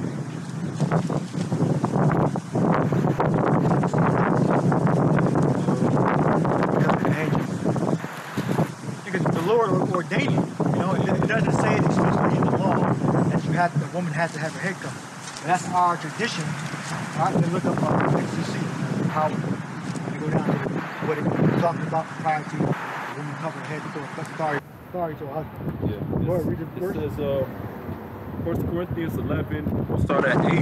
It says, for the man is not of the woman, but the woman of the man. Yeah, the man is not of the woman, but the woman comes from the man. What? It say, neither was the man created for the woman, but the woman for the man. The woman was created for the man, all right, as a helpmeet. What? It says, for this cause ought the woman to have power on her head because of the angels. Right, so that was a tradition that the Lord sent down to men. The woman's supposed to cover her head. Right? And that shows the authority of the husband. All right, so look up power, exousia, and go down to the bottom. Yep. It says proprietary, all that. I got it. So the Greek word for power within 1 Corinthians 11 and 10 Exousia. is exousia, meaning a sign of the husband's authority over his wife, i.e. the veil with which propriety required a woman to cover herself. Yeah, and you look up old pictures, even in America, you'll see them Edomite women with their head covered. And damn dresses with the apron over it, and they have their head covered. Like the Amish, even Mennonite people, they you see them with their hair covered. Yeah, and I got a quick account. Yeah, what? It says Susanna 1:31. Now Susanna was a very delicate woman, and beauteous to behold. Because when your hair is uncovered, then you're probably uncovered out in the world. All right, you're probably a prostitute. It says, and these wicked men commanded to uncover her face, for she was covered, that they might be filled with her beauty. Yeah, see, women were covered, and that was a royal. And she was royalty, right? That was what country were you from? Susanna. Susanna. Yeah, I forget that account. Yeah, I guess the. Royalty. Yeah, I guess the wicked men, trying to basically take Susanna take her, and then, when they failed that, they try to basically condemn her, basically before the judges in Israel. So, for their lust's sake, they want to basically uncover Susanna right there. Right. Yeah, that's why you should, as a woman, be guided to a husband by so-called community. Your group or whatever. In biblical, not on some of this use for the fuck around. Biblical. For a long-term relationship, which is marriage. Right? Biblical. Right? And you don't have to do anything elaborate, have a ceremony and nothing like that. We're not in those times where people having elaborate ceremonies. You get together, you got us married. Right? Don't break up, follow his orders. You should be a competent man. You should be able to have spiritual eye to see. Right? And if you don't, you got to get somebody else that does. Have him pick out a man for you. Right? So where are we going to? Ezra 6. Saw the end of the world. And then Ezra 15. Ezra 16. Home invasions. Get the home invasion scripture. Good. Ezra 6 and 9. I believe it's 7, Ezra 6 and 9. Yep. Esau is the end. So it says, Second Ezra. I'll start up a little above that. Second Ezra 6 and 7. It says, Then answered I and said, What shall be the parting asunder of the times? Or when shall be the end of the first, and the beginning of it that followeth? And he said unto me, From Abraham unto Isaac, when Jacob and Esau were born of him, Jacob's hand held first the heel of Esau. For Esau is the end of the world, Genesis 25. Good. and Jacob is the beginning of it that followeth. Good. The hand of the man is betwixt the heel and the hand. Other question, Ezra, asked thou not. Yeah, so when he grabbed, when Jacob grabbed Esau's heel, all right, in Genesis 25, all right, we can read the account. That represented Jacob having dominion at the end. The heel represents the end. Jacob having dominion at the end. That also goes into Genesis also. That's like Bruce's head, he should lose that heel, something like that. All the way around. Even right here. Yeah, It says Genesis 25 and 23, the Lord Yahweh said unto her, 2 nations are in thy womb, and 2 manner of people shall be separated from thy bowels. Yep. And the one people shall be stronger than the other people. And Jacob's going to be stronger than Esau in the end. Well, in the beginning and in the end. But in the middle, Esau is going to reign. What? Yep. It says, and the one people shall be stronger than the other people, and the elder shall serve the younger. Right. The elder, which is Esau, shall serve the younger, which is Jacob. Right. Well, the scripture says, them that were younger than I have eaten bread. Is that Job? Yeah. Them that I would not have 70 dogs in my flock. Job 30. Yeah, they're 30. Them that younger. I get that. And so Esau is the end of the world, and Jacob is the beginning of it that follows. Oh, did we said about the hill yet? Not yet. Yeah, well, matter of fact, about the hill. Okay. It says Genesis 24, or 25 and 24. And when her days to be delivered were fulfilled, behold, it says, behold, there were twins in her womb, and the first came out red all over like an hairy garment, and they... Meaning that he was, the blood shone through his skin. All right? What? And they called his name Esau. It says, and after that came out his brother. It says, and after that came his brother out, and his hand took hold on Esau's heel. That's what it means. Jacob took hold of Esau's heel. So they were fighting in the womb, and that represents Jacob in the end having dominion over Esau. All right? That's why Esau, he stole our identity. All right? He called himself the tribe of Judah, which he's not. He's a nation of Edom from its various different tribes. All right? Esau Edom, which was not chosen. Neither was Ishmael. So they make up the Arabs, which Arab means mixed. So that means some of them are Ishmael, some of them might be Assyrians, Elam, Esau. Arab means mixed. Syrian, Aram, All right. That there might be someone might even be Kush. Yeah, it says, and after that came out his brother. Or it says, came his brother out, and his hand took hold on Esau's heel, and his name was called Jacob. And Isaac was 60 years old when he bare them. 60 years old, 60. So he was 60 years old when he had his first children. Right? So don't let the women out there on the internet tell you that you don't have time to produce children. They got a finite timeline. Yeah. You don't. All right. And if you stay healthy, exercise, take the right herbs, you can still get up and you can still explode in the damn womb. All right. Because the earth is weaker now, so men got weaker, so we got to do more things. But even Jacob didn't have to have the mandrakes to decrease that sexual desire, so he could lay with his wife. All right, it was so-called aphrodisiac. All right, women had the timeline. Men, Isaac gave birth to his first children at 60 years old. All right. Women, they got till 35, 40 maybe. I believe when they go to the early 30s, that's when they start going to menopause, something like that. Yeah, so the timeline of a man is like 5 times longer than a woman. Really, really infinite.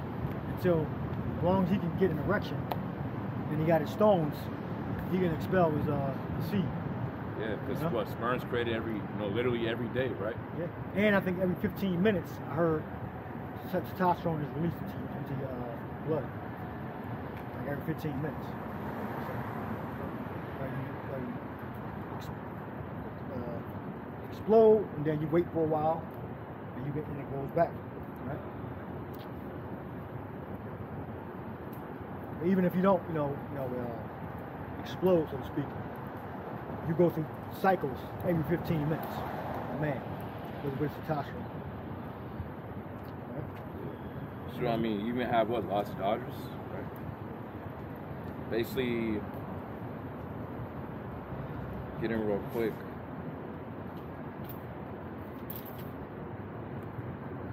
Yeah, it says in Genesis 19:30, and Lot went up out of Zoar and dwelt in the mountain, and his 2 daughters with him, for he feared to dwell in Zoar, and he dwelt in a cave, he and his 2 daughters.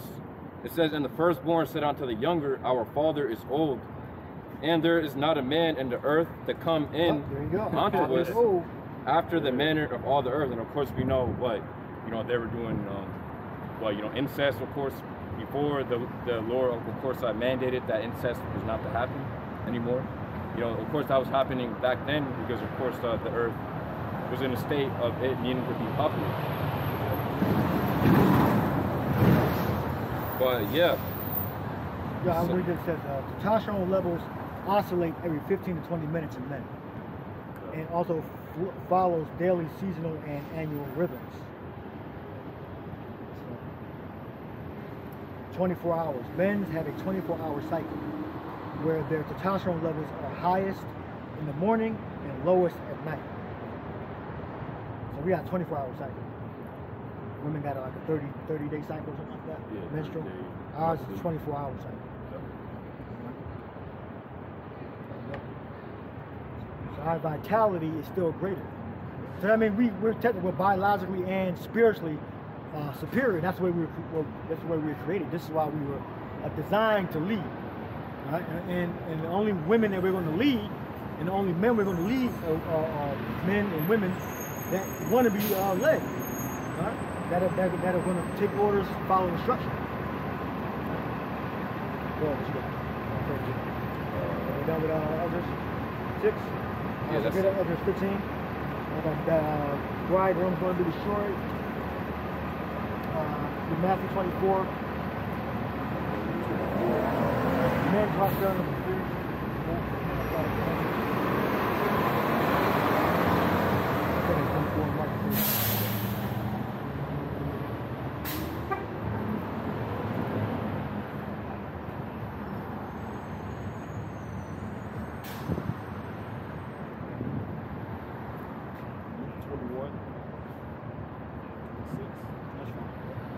want you to build upon what I'm telling you, fair? The bridegrooms. Don't talk from Yeah, the there. bridegrooms. The bridegroom scripture, right? Yeah. And Esdras. So it says, 2nd Esdras chapter 16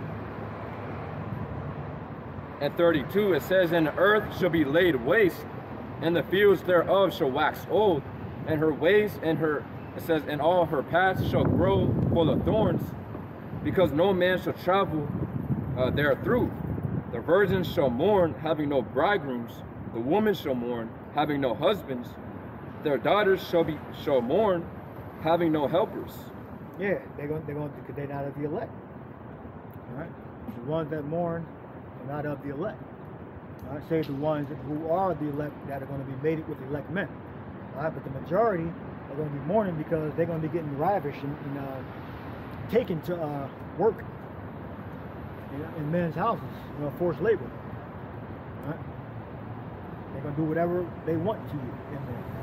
Damn houses or holes in the wall, or in the damn woods. Gone. So it says they're gonna mourn. That's like a bitter, sighing, cry, sadness, great sadness. Not nothing lightweight, like heavy, deep despair, mourning. Yeah, I mean, what in Matthew chapter 24 and 30, it says when the Lord comes back, all the tribes of the earth will mourn. When you get that word for mourn, it literally means to bewail, to lament, to wail.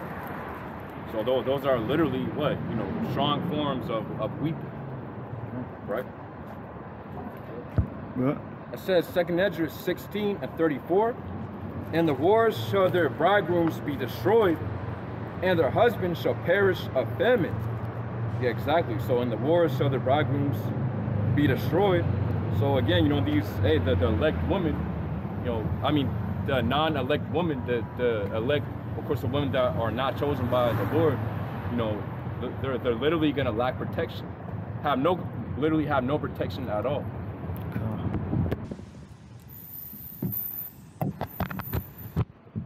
So to read it again, it says 2nd Esdras chapter 16 and 34, and the wars shall the bridegrooms be destroyed, and their husbands shall perish of famine. Hear now these things and understand them, ye servants of the Lord. It says, behold, the word of the Lord, receive it. Believe not the gods of whom the Lord spake. Yep. It says, behold, the plagues draw nigh and are not slack. As when a woman with child in the 9th month bringeth forth her son, within 2 compass her womb, with pain, which pains, when the child cometh forth, they slack not a moment. Exactly. So the Lord commanded us to receive these things, to literally think upon these things that are near to come. What the scriptures also say, to be circumspect, right? Because literally the times that we're in right now are evil. The days that we're in are evil, right? So that's why it's important to literally to apply these scriptures and also to consider these prophecies that are to come.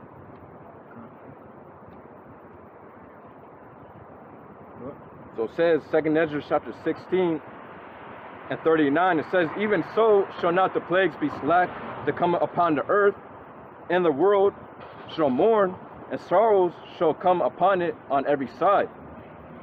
O my people, hear my word, make you ready to the battle, and in those evils be even as pilgrims upon the earth.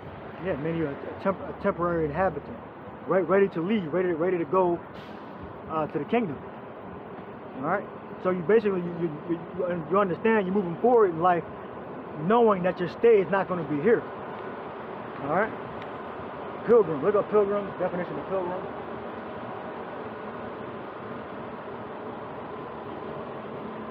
Newcomer. I forget exactly what it means.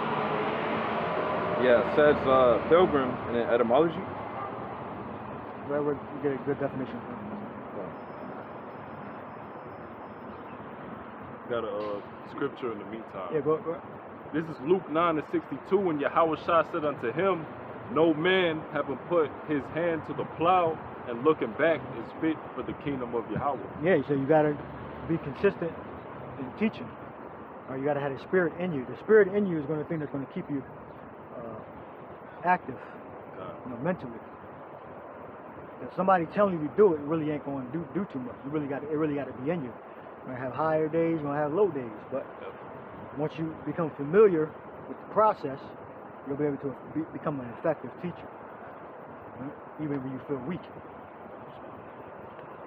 So it says pilgrim, going back to the 1200s, a person traveling to a holy place as a penance or to discharge some vow or religious obligation or seeking some miracle or spiritual benefit. Yeah, so we're pilgrims. We want the kingdom to come, we're waiting for the kingdom to come, and we're not trying to prevent a third world war. We're not praying that a third world war don't take place. Like, we do believe in Armageddon, all right? Because when the Lord is going to bring that, but God of the Bible, Yahweh Shai, who the world calls Jesus Christ, which is that's not his name, he's the one that's going to bring war. All right? Yep. And that was it. Was there more on Ezra? I know it's a lot more, but we'll read a few more verses. Okay. You'll go to Gospel. It says, 2 Ezra chapter 16 to 41, he that selleth, let him be as he that fleeth away, right, and he that buyeth as one that will lose. Yeah, pilgrims, meaning we're ready to receive the kingdom. At this time, when will you restore the kingdom to Israel? All right? So we know when the prophecies come to pass. Implant the mark. Esau has to put his mark on the whole world. He has to distribute it through the whole world, you know, within the so-called civilized regions, you know. So when they receive that, when he's about to fill his belly, then that's when the angels are going to come. When the persecution starts, that's when the angels are going to come to secure the elected Israel, and endow his servants with spiritual power. Yep. Right? But the scriptures also say that he that liveth his life shall lose it, but he that hateth his life shall gain it unto life eternal. Yeah. Right? Basically paraphrasing. So it says, he that selleth, let him be as he that fleeth away, and he that buyeth as one that will lose. Yeah, because all these things are temporal, right? In Peter's, it says how literally all these things will be burned up in Babylon the Great. So all these things that we have right now currently are literally temporal. Literally all the things you see in this land of America is temporal, man. It's going to be dust soon. It says, 2 Ezra chapter 16 and 42, he that occupieth the merchandise as he that hath no profit by it, and he that buildeth as he that shall not dwell therein. He that soweth as if he should not reap, so also he that planteth the vineyard as he that shall not gather the grapes. Right, yeah, when you look up Romans 7, that he'd give the wife as though he had no wife. I believe that's in there. Romans 7. You know, so the prophets understood the spirit, all right, of how you're supposed to be and conduct yourself. All right, them that had wives as though they had none. All right, so Ezra said the same thing. So obviously Paul knew that same spirit that was going to happen in the last days. All right. He knew about the coming destruction. Yeah, that's why the scripture says it's better to be in the house of mourning than the house of feasting. Because we're supposed to be in the spirit of mourning, you know, basically keeping a sober mindset, right? Yeah. A lot of these jakes, you know, they completely follow out the truth and they go back into doing what they were doing, man. You know, becoming drunk again. You know, spiritually drunk, right? Yeah. So it says Romans 7 and...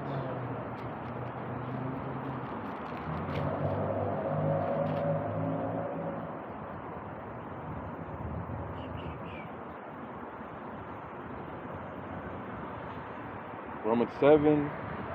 Go 1 Corinthians 7. This 1 Corinthians 7. 28 or 29.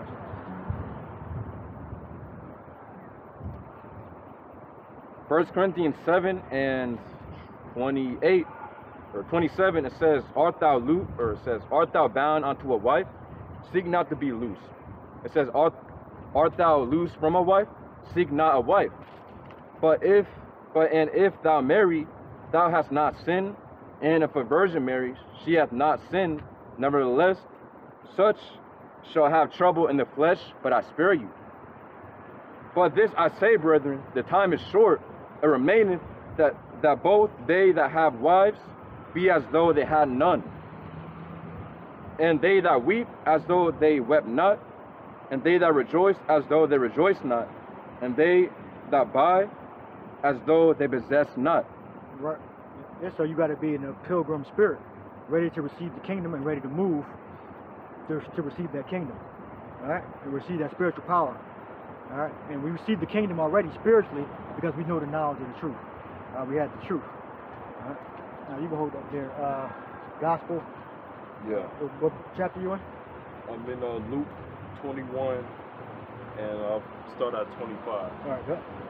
Luke 21 and 25, it say, and there shall be signs in the sun and in the moon and in the stars, and upon the earth distress of nations with perplexity. Distress of nations. We got Gaza, Ukraine, Russia, different proxy wars, earthquakes, floods. Good. Yep. It say with perplexity, the sea and the waves roaring, men's hearts failing them for fear and for looking after those things which are coming on the earth. Yeah, that's how stressed men are going to be. So men are that stressed. Imagine how stressed out women are going to be. You just read in Ezra that they're going to be mourning because they had no husbands. All right, and you know the Judah, they're going to be, no women going to be mourning. They're the main ones that don't have no men because they're too damn masculine. And they try to emulate the so-called white, the Edomite woman. All right, with the blonde hair and the weave and shit. All right, so that's like self-hate. I think that's self-hate. So they don't have no men because they don't have the spirit to humble themselves to be God-fearing women, and that's fine. We'll see them in the kingdom. All right, men's hearts failing them for fear. So we know the only people that are going to survive this are going to be the elect. All right, and it's going to be going to be millions of casualties. All right, some are going to take that chip and get some salvation temporarily, and some aren't. Some of them are going to die. All right, remember, this is a totalitarian system that's going to be set up. All right, so Esau can do anything. All right, he can have you in doing anything. All right, with that implant. More? Yeah, verse 26, men's heart filling them for fear and for looking after those things which are coming on the earth, for the powers of heaven shall be shaken, and then Esau. Yep. Esau, Edom, their power structure. Yep. And then shall they, which is their laws, their rule, their order. All right, that's their power. Yep. And then shall they see the Son of Man coming in a cloud with power and great glory. And when these things begin to come to pass, then look up and lift up your heads, for your redemption draweth nigh. All right, our redemption. All right, meaning our salvation. All right, you have something? I got it. 1 Thessalonians chapter 5. No, you can bring it. Gone.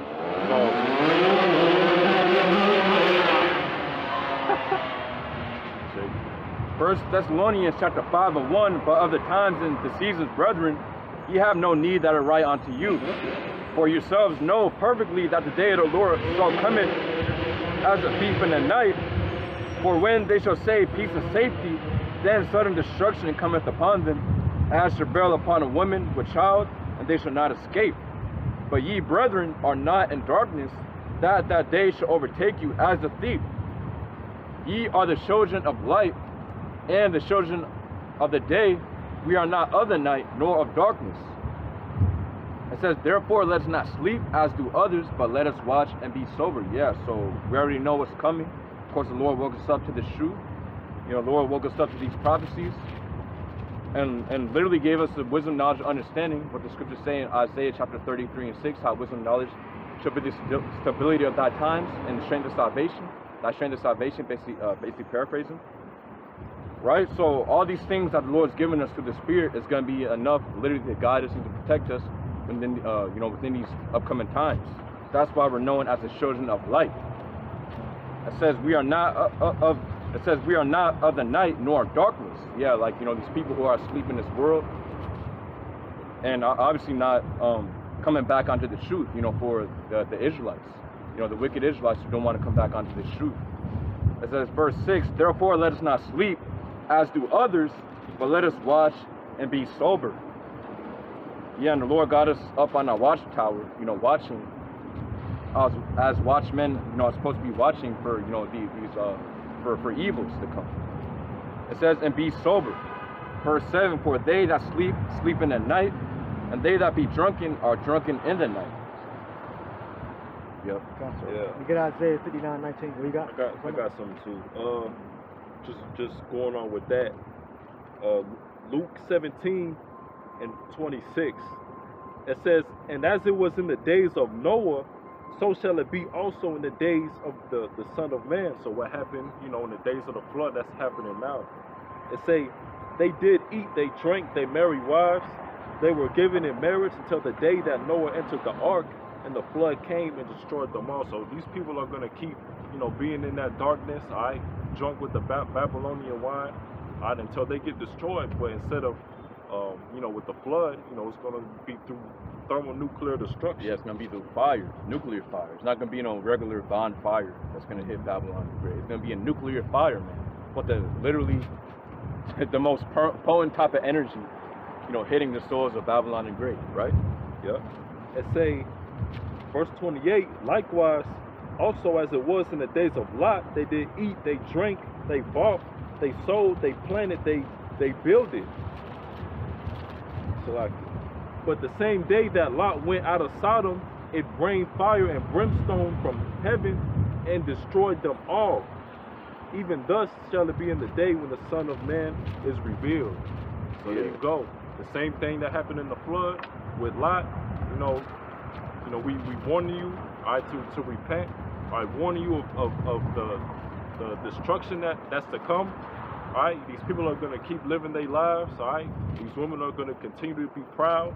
All right, these men are going to continue to be wicked. All right, so you know they're going to do that all the way until the destruction. You know, just like those examples. All right, but this is going to be the final and most devastating destruction. All right, until you know the kingdom is established. Yeah, I was about to get Genesis, basically. Yeah, I'm trying to find it. Get Isaiah 59:18.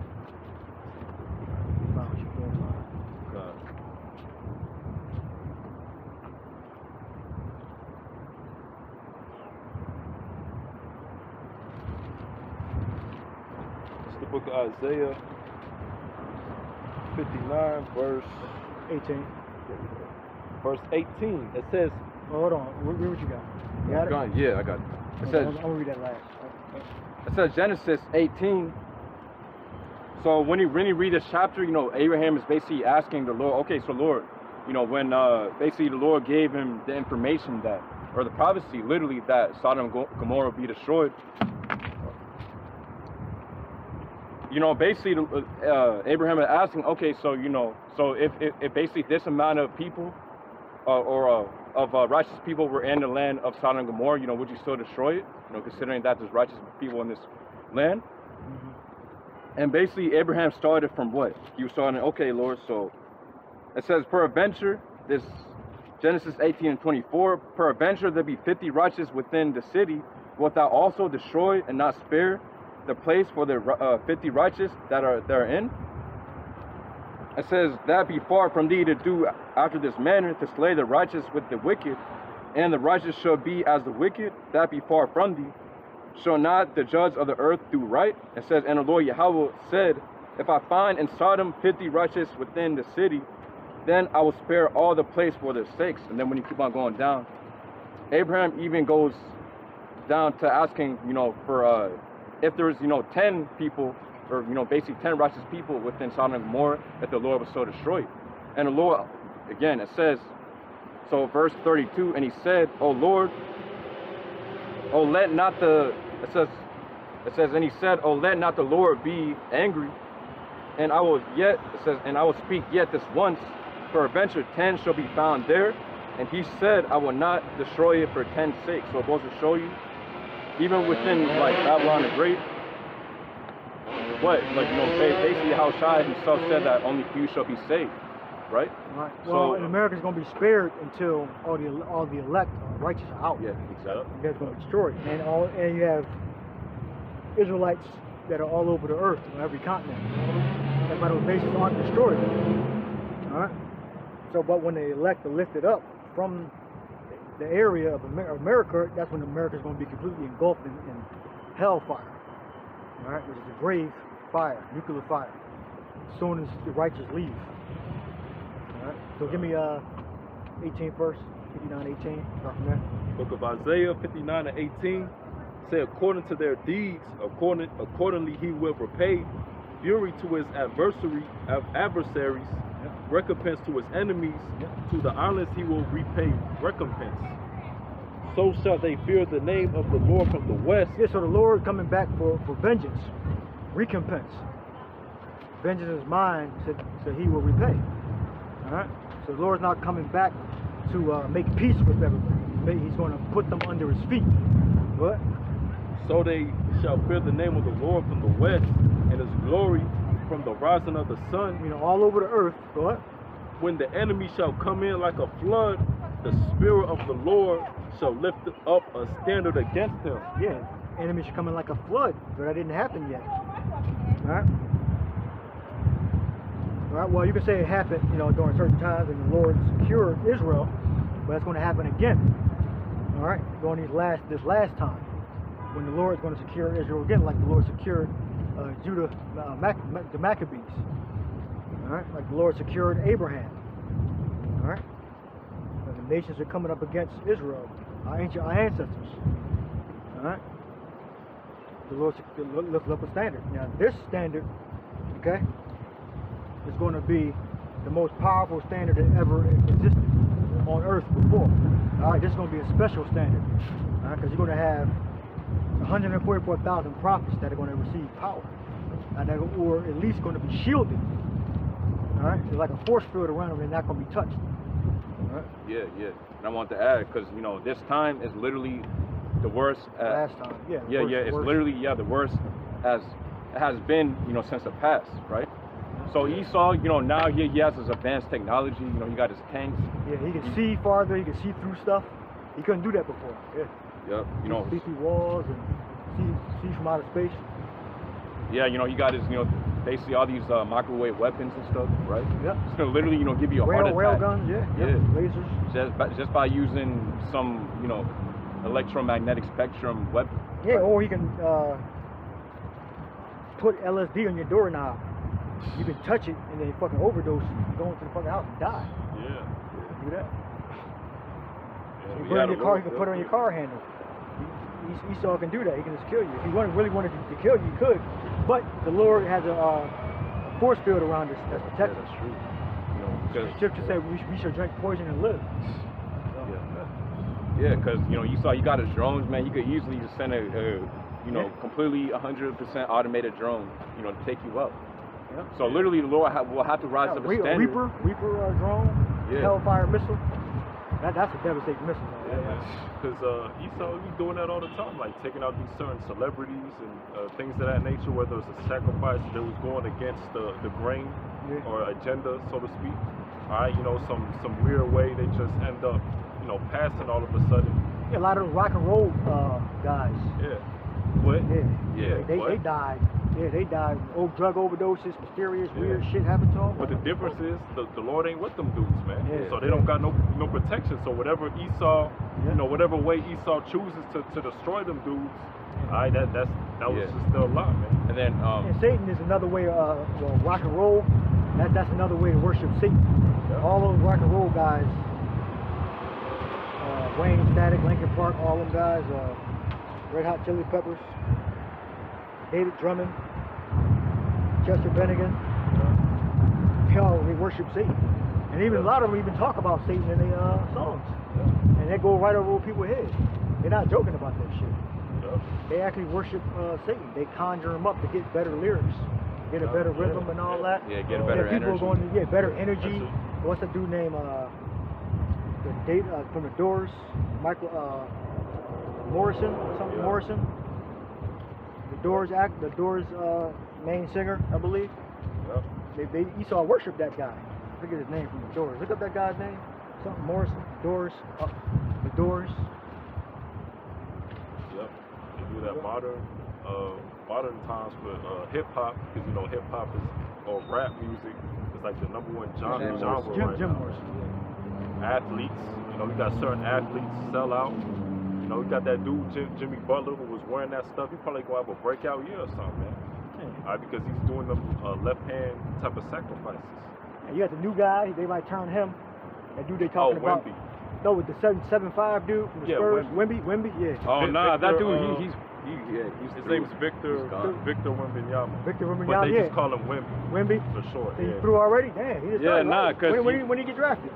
Literally this year. This year? He already going? Yeah, He already got it? And they and like Tallest everywhere, person the in the NBA NBA is hyping this dude up. He's blocking shots and more shit. than like not even jumping and shit. Yeah, like on a level Nah, like hey, LeBron. I'm telling you, if you go on his Instagram right now, man, he already looks like he got that, you know, effeminate type of, a little bit, you know, creeping in. Because, you know, they turning me, probably gonna start painting his fingernails. I mean, because think about it, you know, Yeah. this guy, he be taking pictures, you know, with Will Ferrell, you know, basically all these guys, right? Yeah, but that dude, like, you know, because Esau be setting these dudes up from birth, you know, to do that type grooming of stuff. them, Yeah, grooming them from birth to like, okay, you're gonna be in the NBA or you're gonna be this top guy in the league, and their parents make a covenant with Esau, you know. Yeah, like look. I guess he's stretching, but it's like really weird. yeah, because he's super tall, so it's like he's like a freak. That's why he's like tall. yeah, he's like pretty much like a freak because he's not normal. He's not that's why he's person. so mobile and agile because he's so flexible. Dyed his hair blonde. That's might be a ritual. Yeah, that is a ritual. Yeah. But people doing fast statements too. The blonde, dye the hair blonde, but that is like a ritual you go through. The blonde, the dye the tips of your hair blonde or dye your whole hair blonde. Cisco went through that, and Eminem went through that. Yep. Yeah, a lot of celebrities do that. Lil Durk. So when I finished that, Dirk, yeah. It say, verse 20, and the standard we believe is spiritual power. The Lord is going to secure His elect somehow, some way. Some of us with the spiritual power. Some of us going to get protected by angels. Going to come down and protect us in the form of men. Might be in part of their glory. Who knows? Man? Brothers have had visions, and some of us going to get that power. We're going to go up into the air. Yeah, I mean, what? Get Isaiah 40. read it. Yeah. Isaiah 59:20. And read to the end. And the Redeemer shall come to Zion, and unto them that turn from transgression in Jacob, saith the Lord. As for me, this is my covenant with them, saith the Lord, my spirit that is upon thee, and my words which I have put in thy mouth shall not depart out of thy mouth, nor out of the mouth of thy seed. Yes, the Bible didn't. The prophecies didn't change. All right, not departing means not going to change. Same thing he said to Joshua in Joshua the first chapter. What? Nor out of the mouth of thy seed, nor out of the mouth of thy seed. Say the law of sacrifice. What? Saith the Lord from henceforth and forever. Yeah. So the Lord didn't change. All right. So the standard, you believe the spiritual power, the Lord is going to secure His elect. Right? Well, Isaiah 40:28. Hast thou not known, hast thou not heard, that the everlasting power, the Lord Yahweh, the creator of the ends of the earth, fainteth not, neither is weary, there is no searching of his understanding. Yeah, Yahweh Bashem Yahushua is omnipresent and omnipotent. What?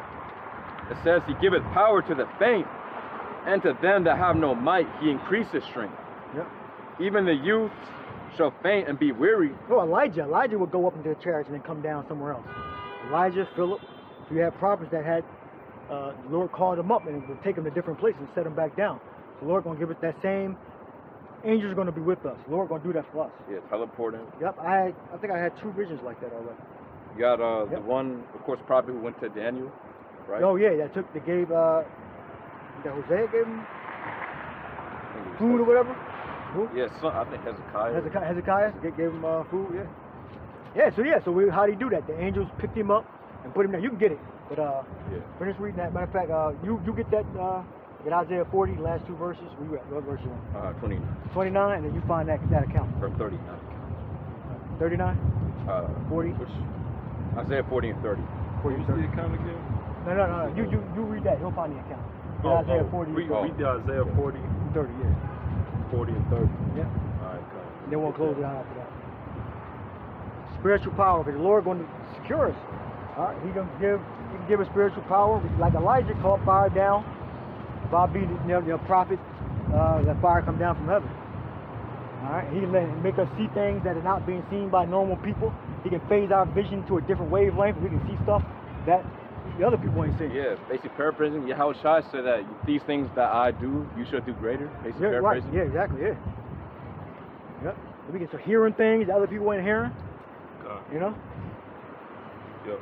This book of Isaiah 40 and 30.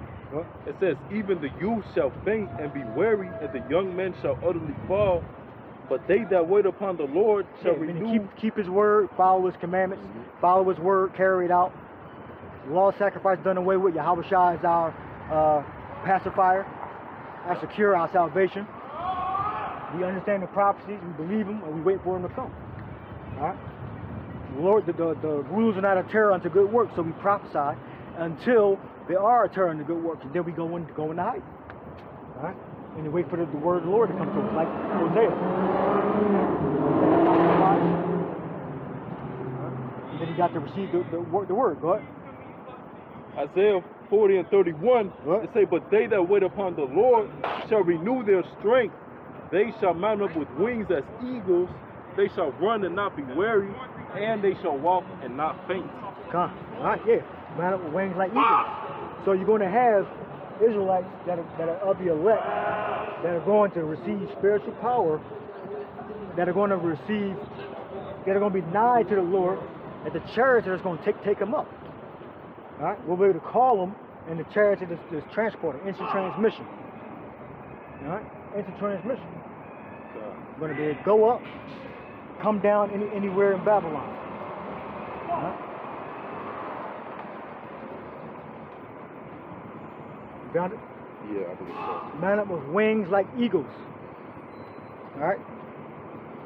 Elijah did it all the time. Was it in the Apocrypha? Yeah, matter of fact, yeah. Because it says right here, Daniel 4. I think that's the rest of Daniel, I think. Yeah.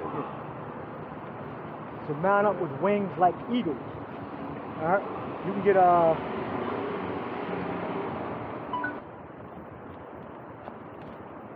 You so good.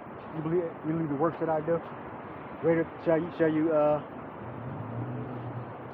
ye do, and greater work shall ye do. All right. Because he goes to the Father. All right. So the Lord is going to thy people shall be willing in the day of thy power. All right. You got it? Yeah, the people shall be willing in the day of thy power. Meaning that when Yahweh Shai gives his elect that spiritual power, whether it may be call an angel, take us to another part of Babylon. All right.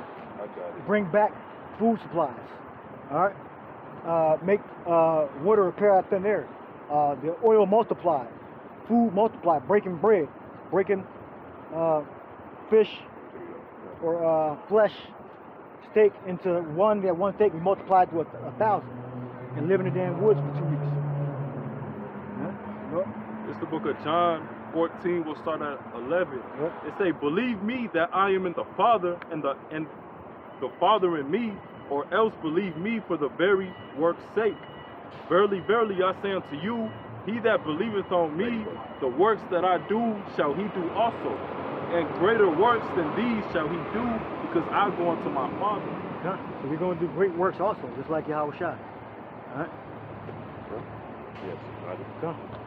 All right, you got the account? Yep, Bel the dragon. We'll close it out. So it says Bel and the dragon, this in the Apocrypha, an extension of the book of Daniel. It says the Bel and the dragon. It says chapter 29, it says, so they came to the king and said, deliver us Daniel, or else we will destroy thee and thine house. Now when the king saw that they pressed him sore, being constrained, he delivered Daniel unto them, who cast him into the lion's den, where he was 6 days. And in the den there were 7 lions, and they had given them every 2 days 2 carcasses and 2 sheep, which then were not given to them, to the intent they might devour Daniel. Now there was in Jewry a prophet called Habakkuk. It says, who had made pottage and had broken bread in a bowl, and was going into the field to bring it to the reapers. But the angel of the Lord said unto Habakkuk, Go carry the dinner that thou hast into Babylon unto Daniel, who is in the lion's den. And Habakkuk said, Lord, I never saw Babylon, neither do I know where the den is. Then the angel of the Lord took him by the crown, and bare him, it says, and bare him by the hair of his head, and through the vehemency of his spirit, set him in Babylon over the den. And Habakkuk cried, saying, O Daniel, Daniel, take the dinner which the Most High has sent thee. And Daniel said, if thou hast remembered me, O Lord, or O power, now that hast thou forsaken me, or forsaken them that seek thee and love thee. Yep, that's how the angels grab you. They grab you by your head, and you just go up. Yeah. Instant transmission. Or he might make you experience the whole journey. Who knows? Yeah, and look, it says, verse 39, so Daniel arose and did eat, and the angel of the Lord set Habakkuk in his own place again immediately. Immediately. There you go. Yeah. Come. Just like that, just boom. Teleport. Yeah. Yeah. So we'll end the lesson there. Hope you brothers are edified. Shalom next lesson. Shalom.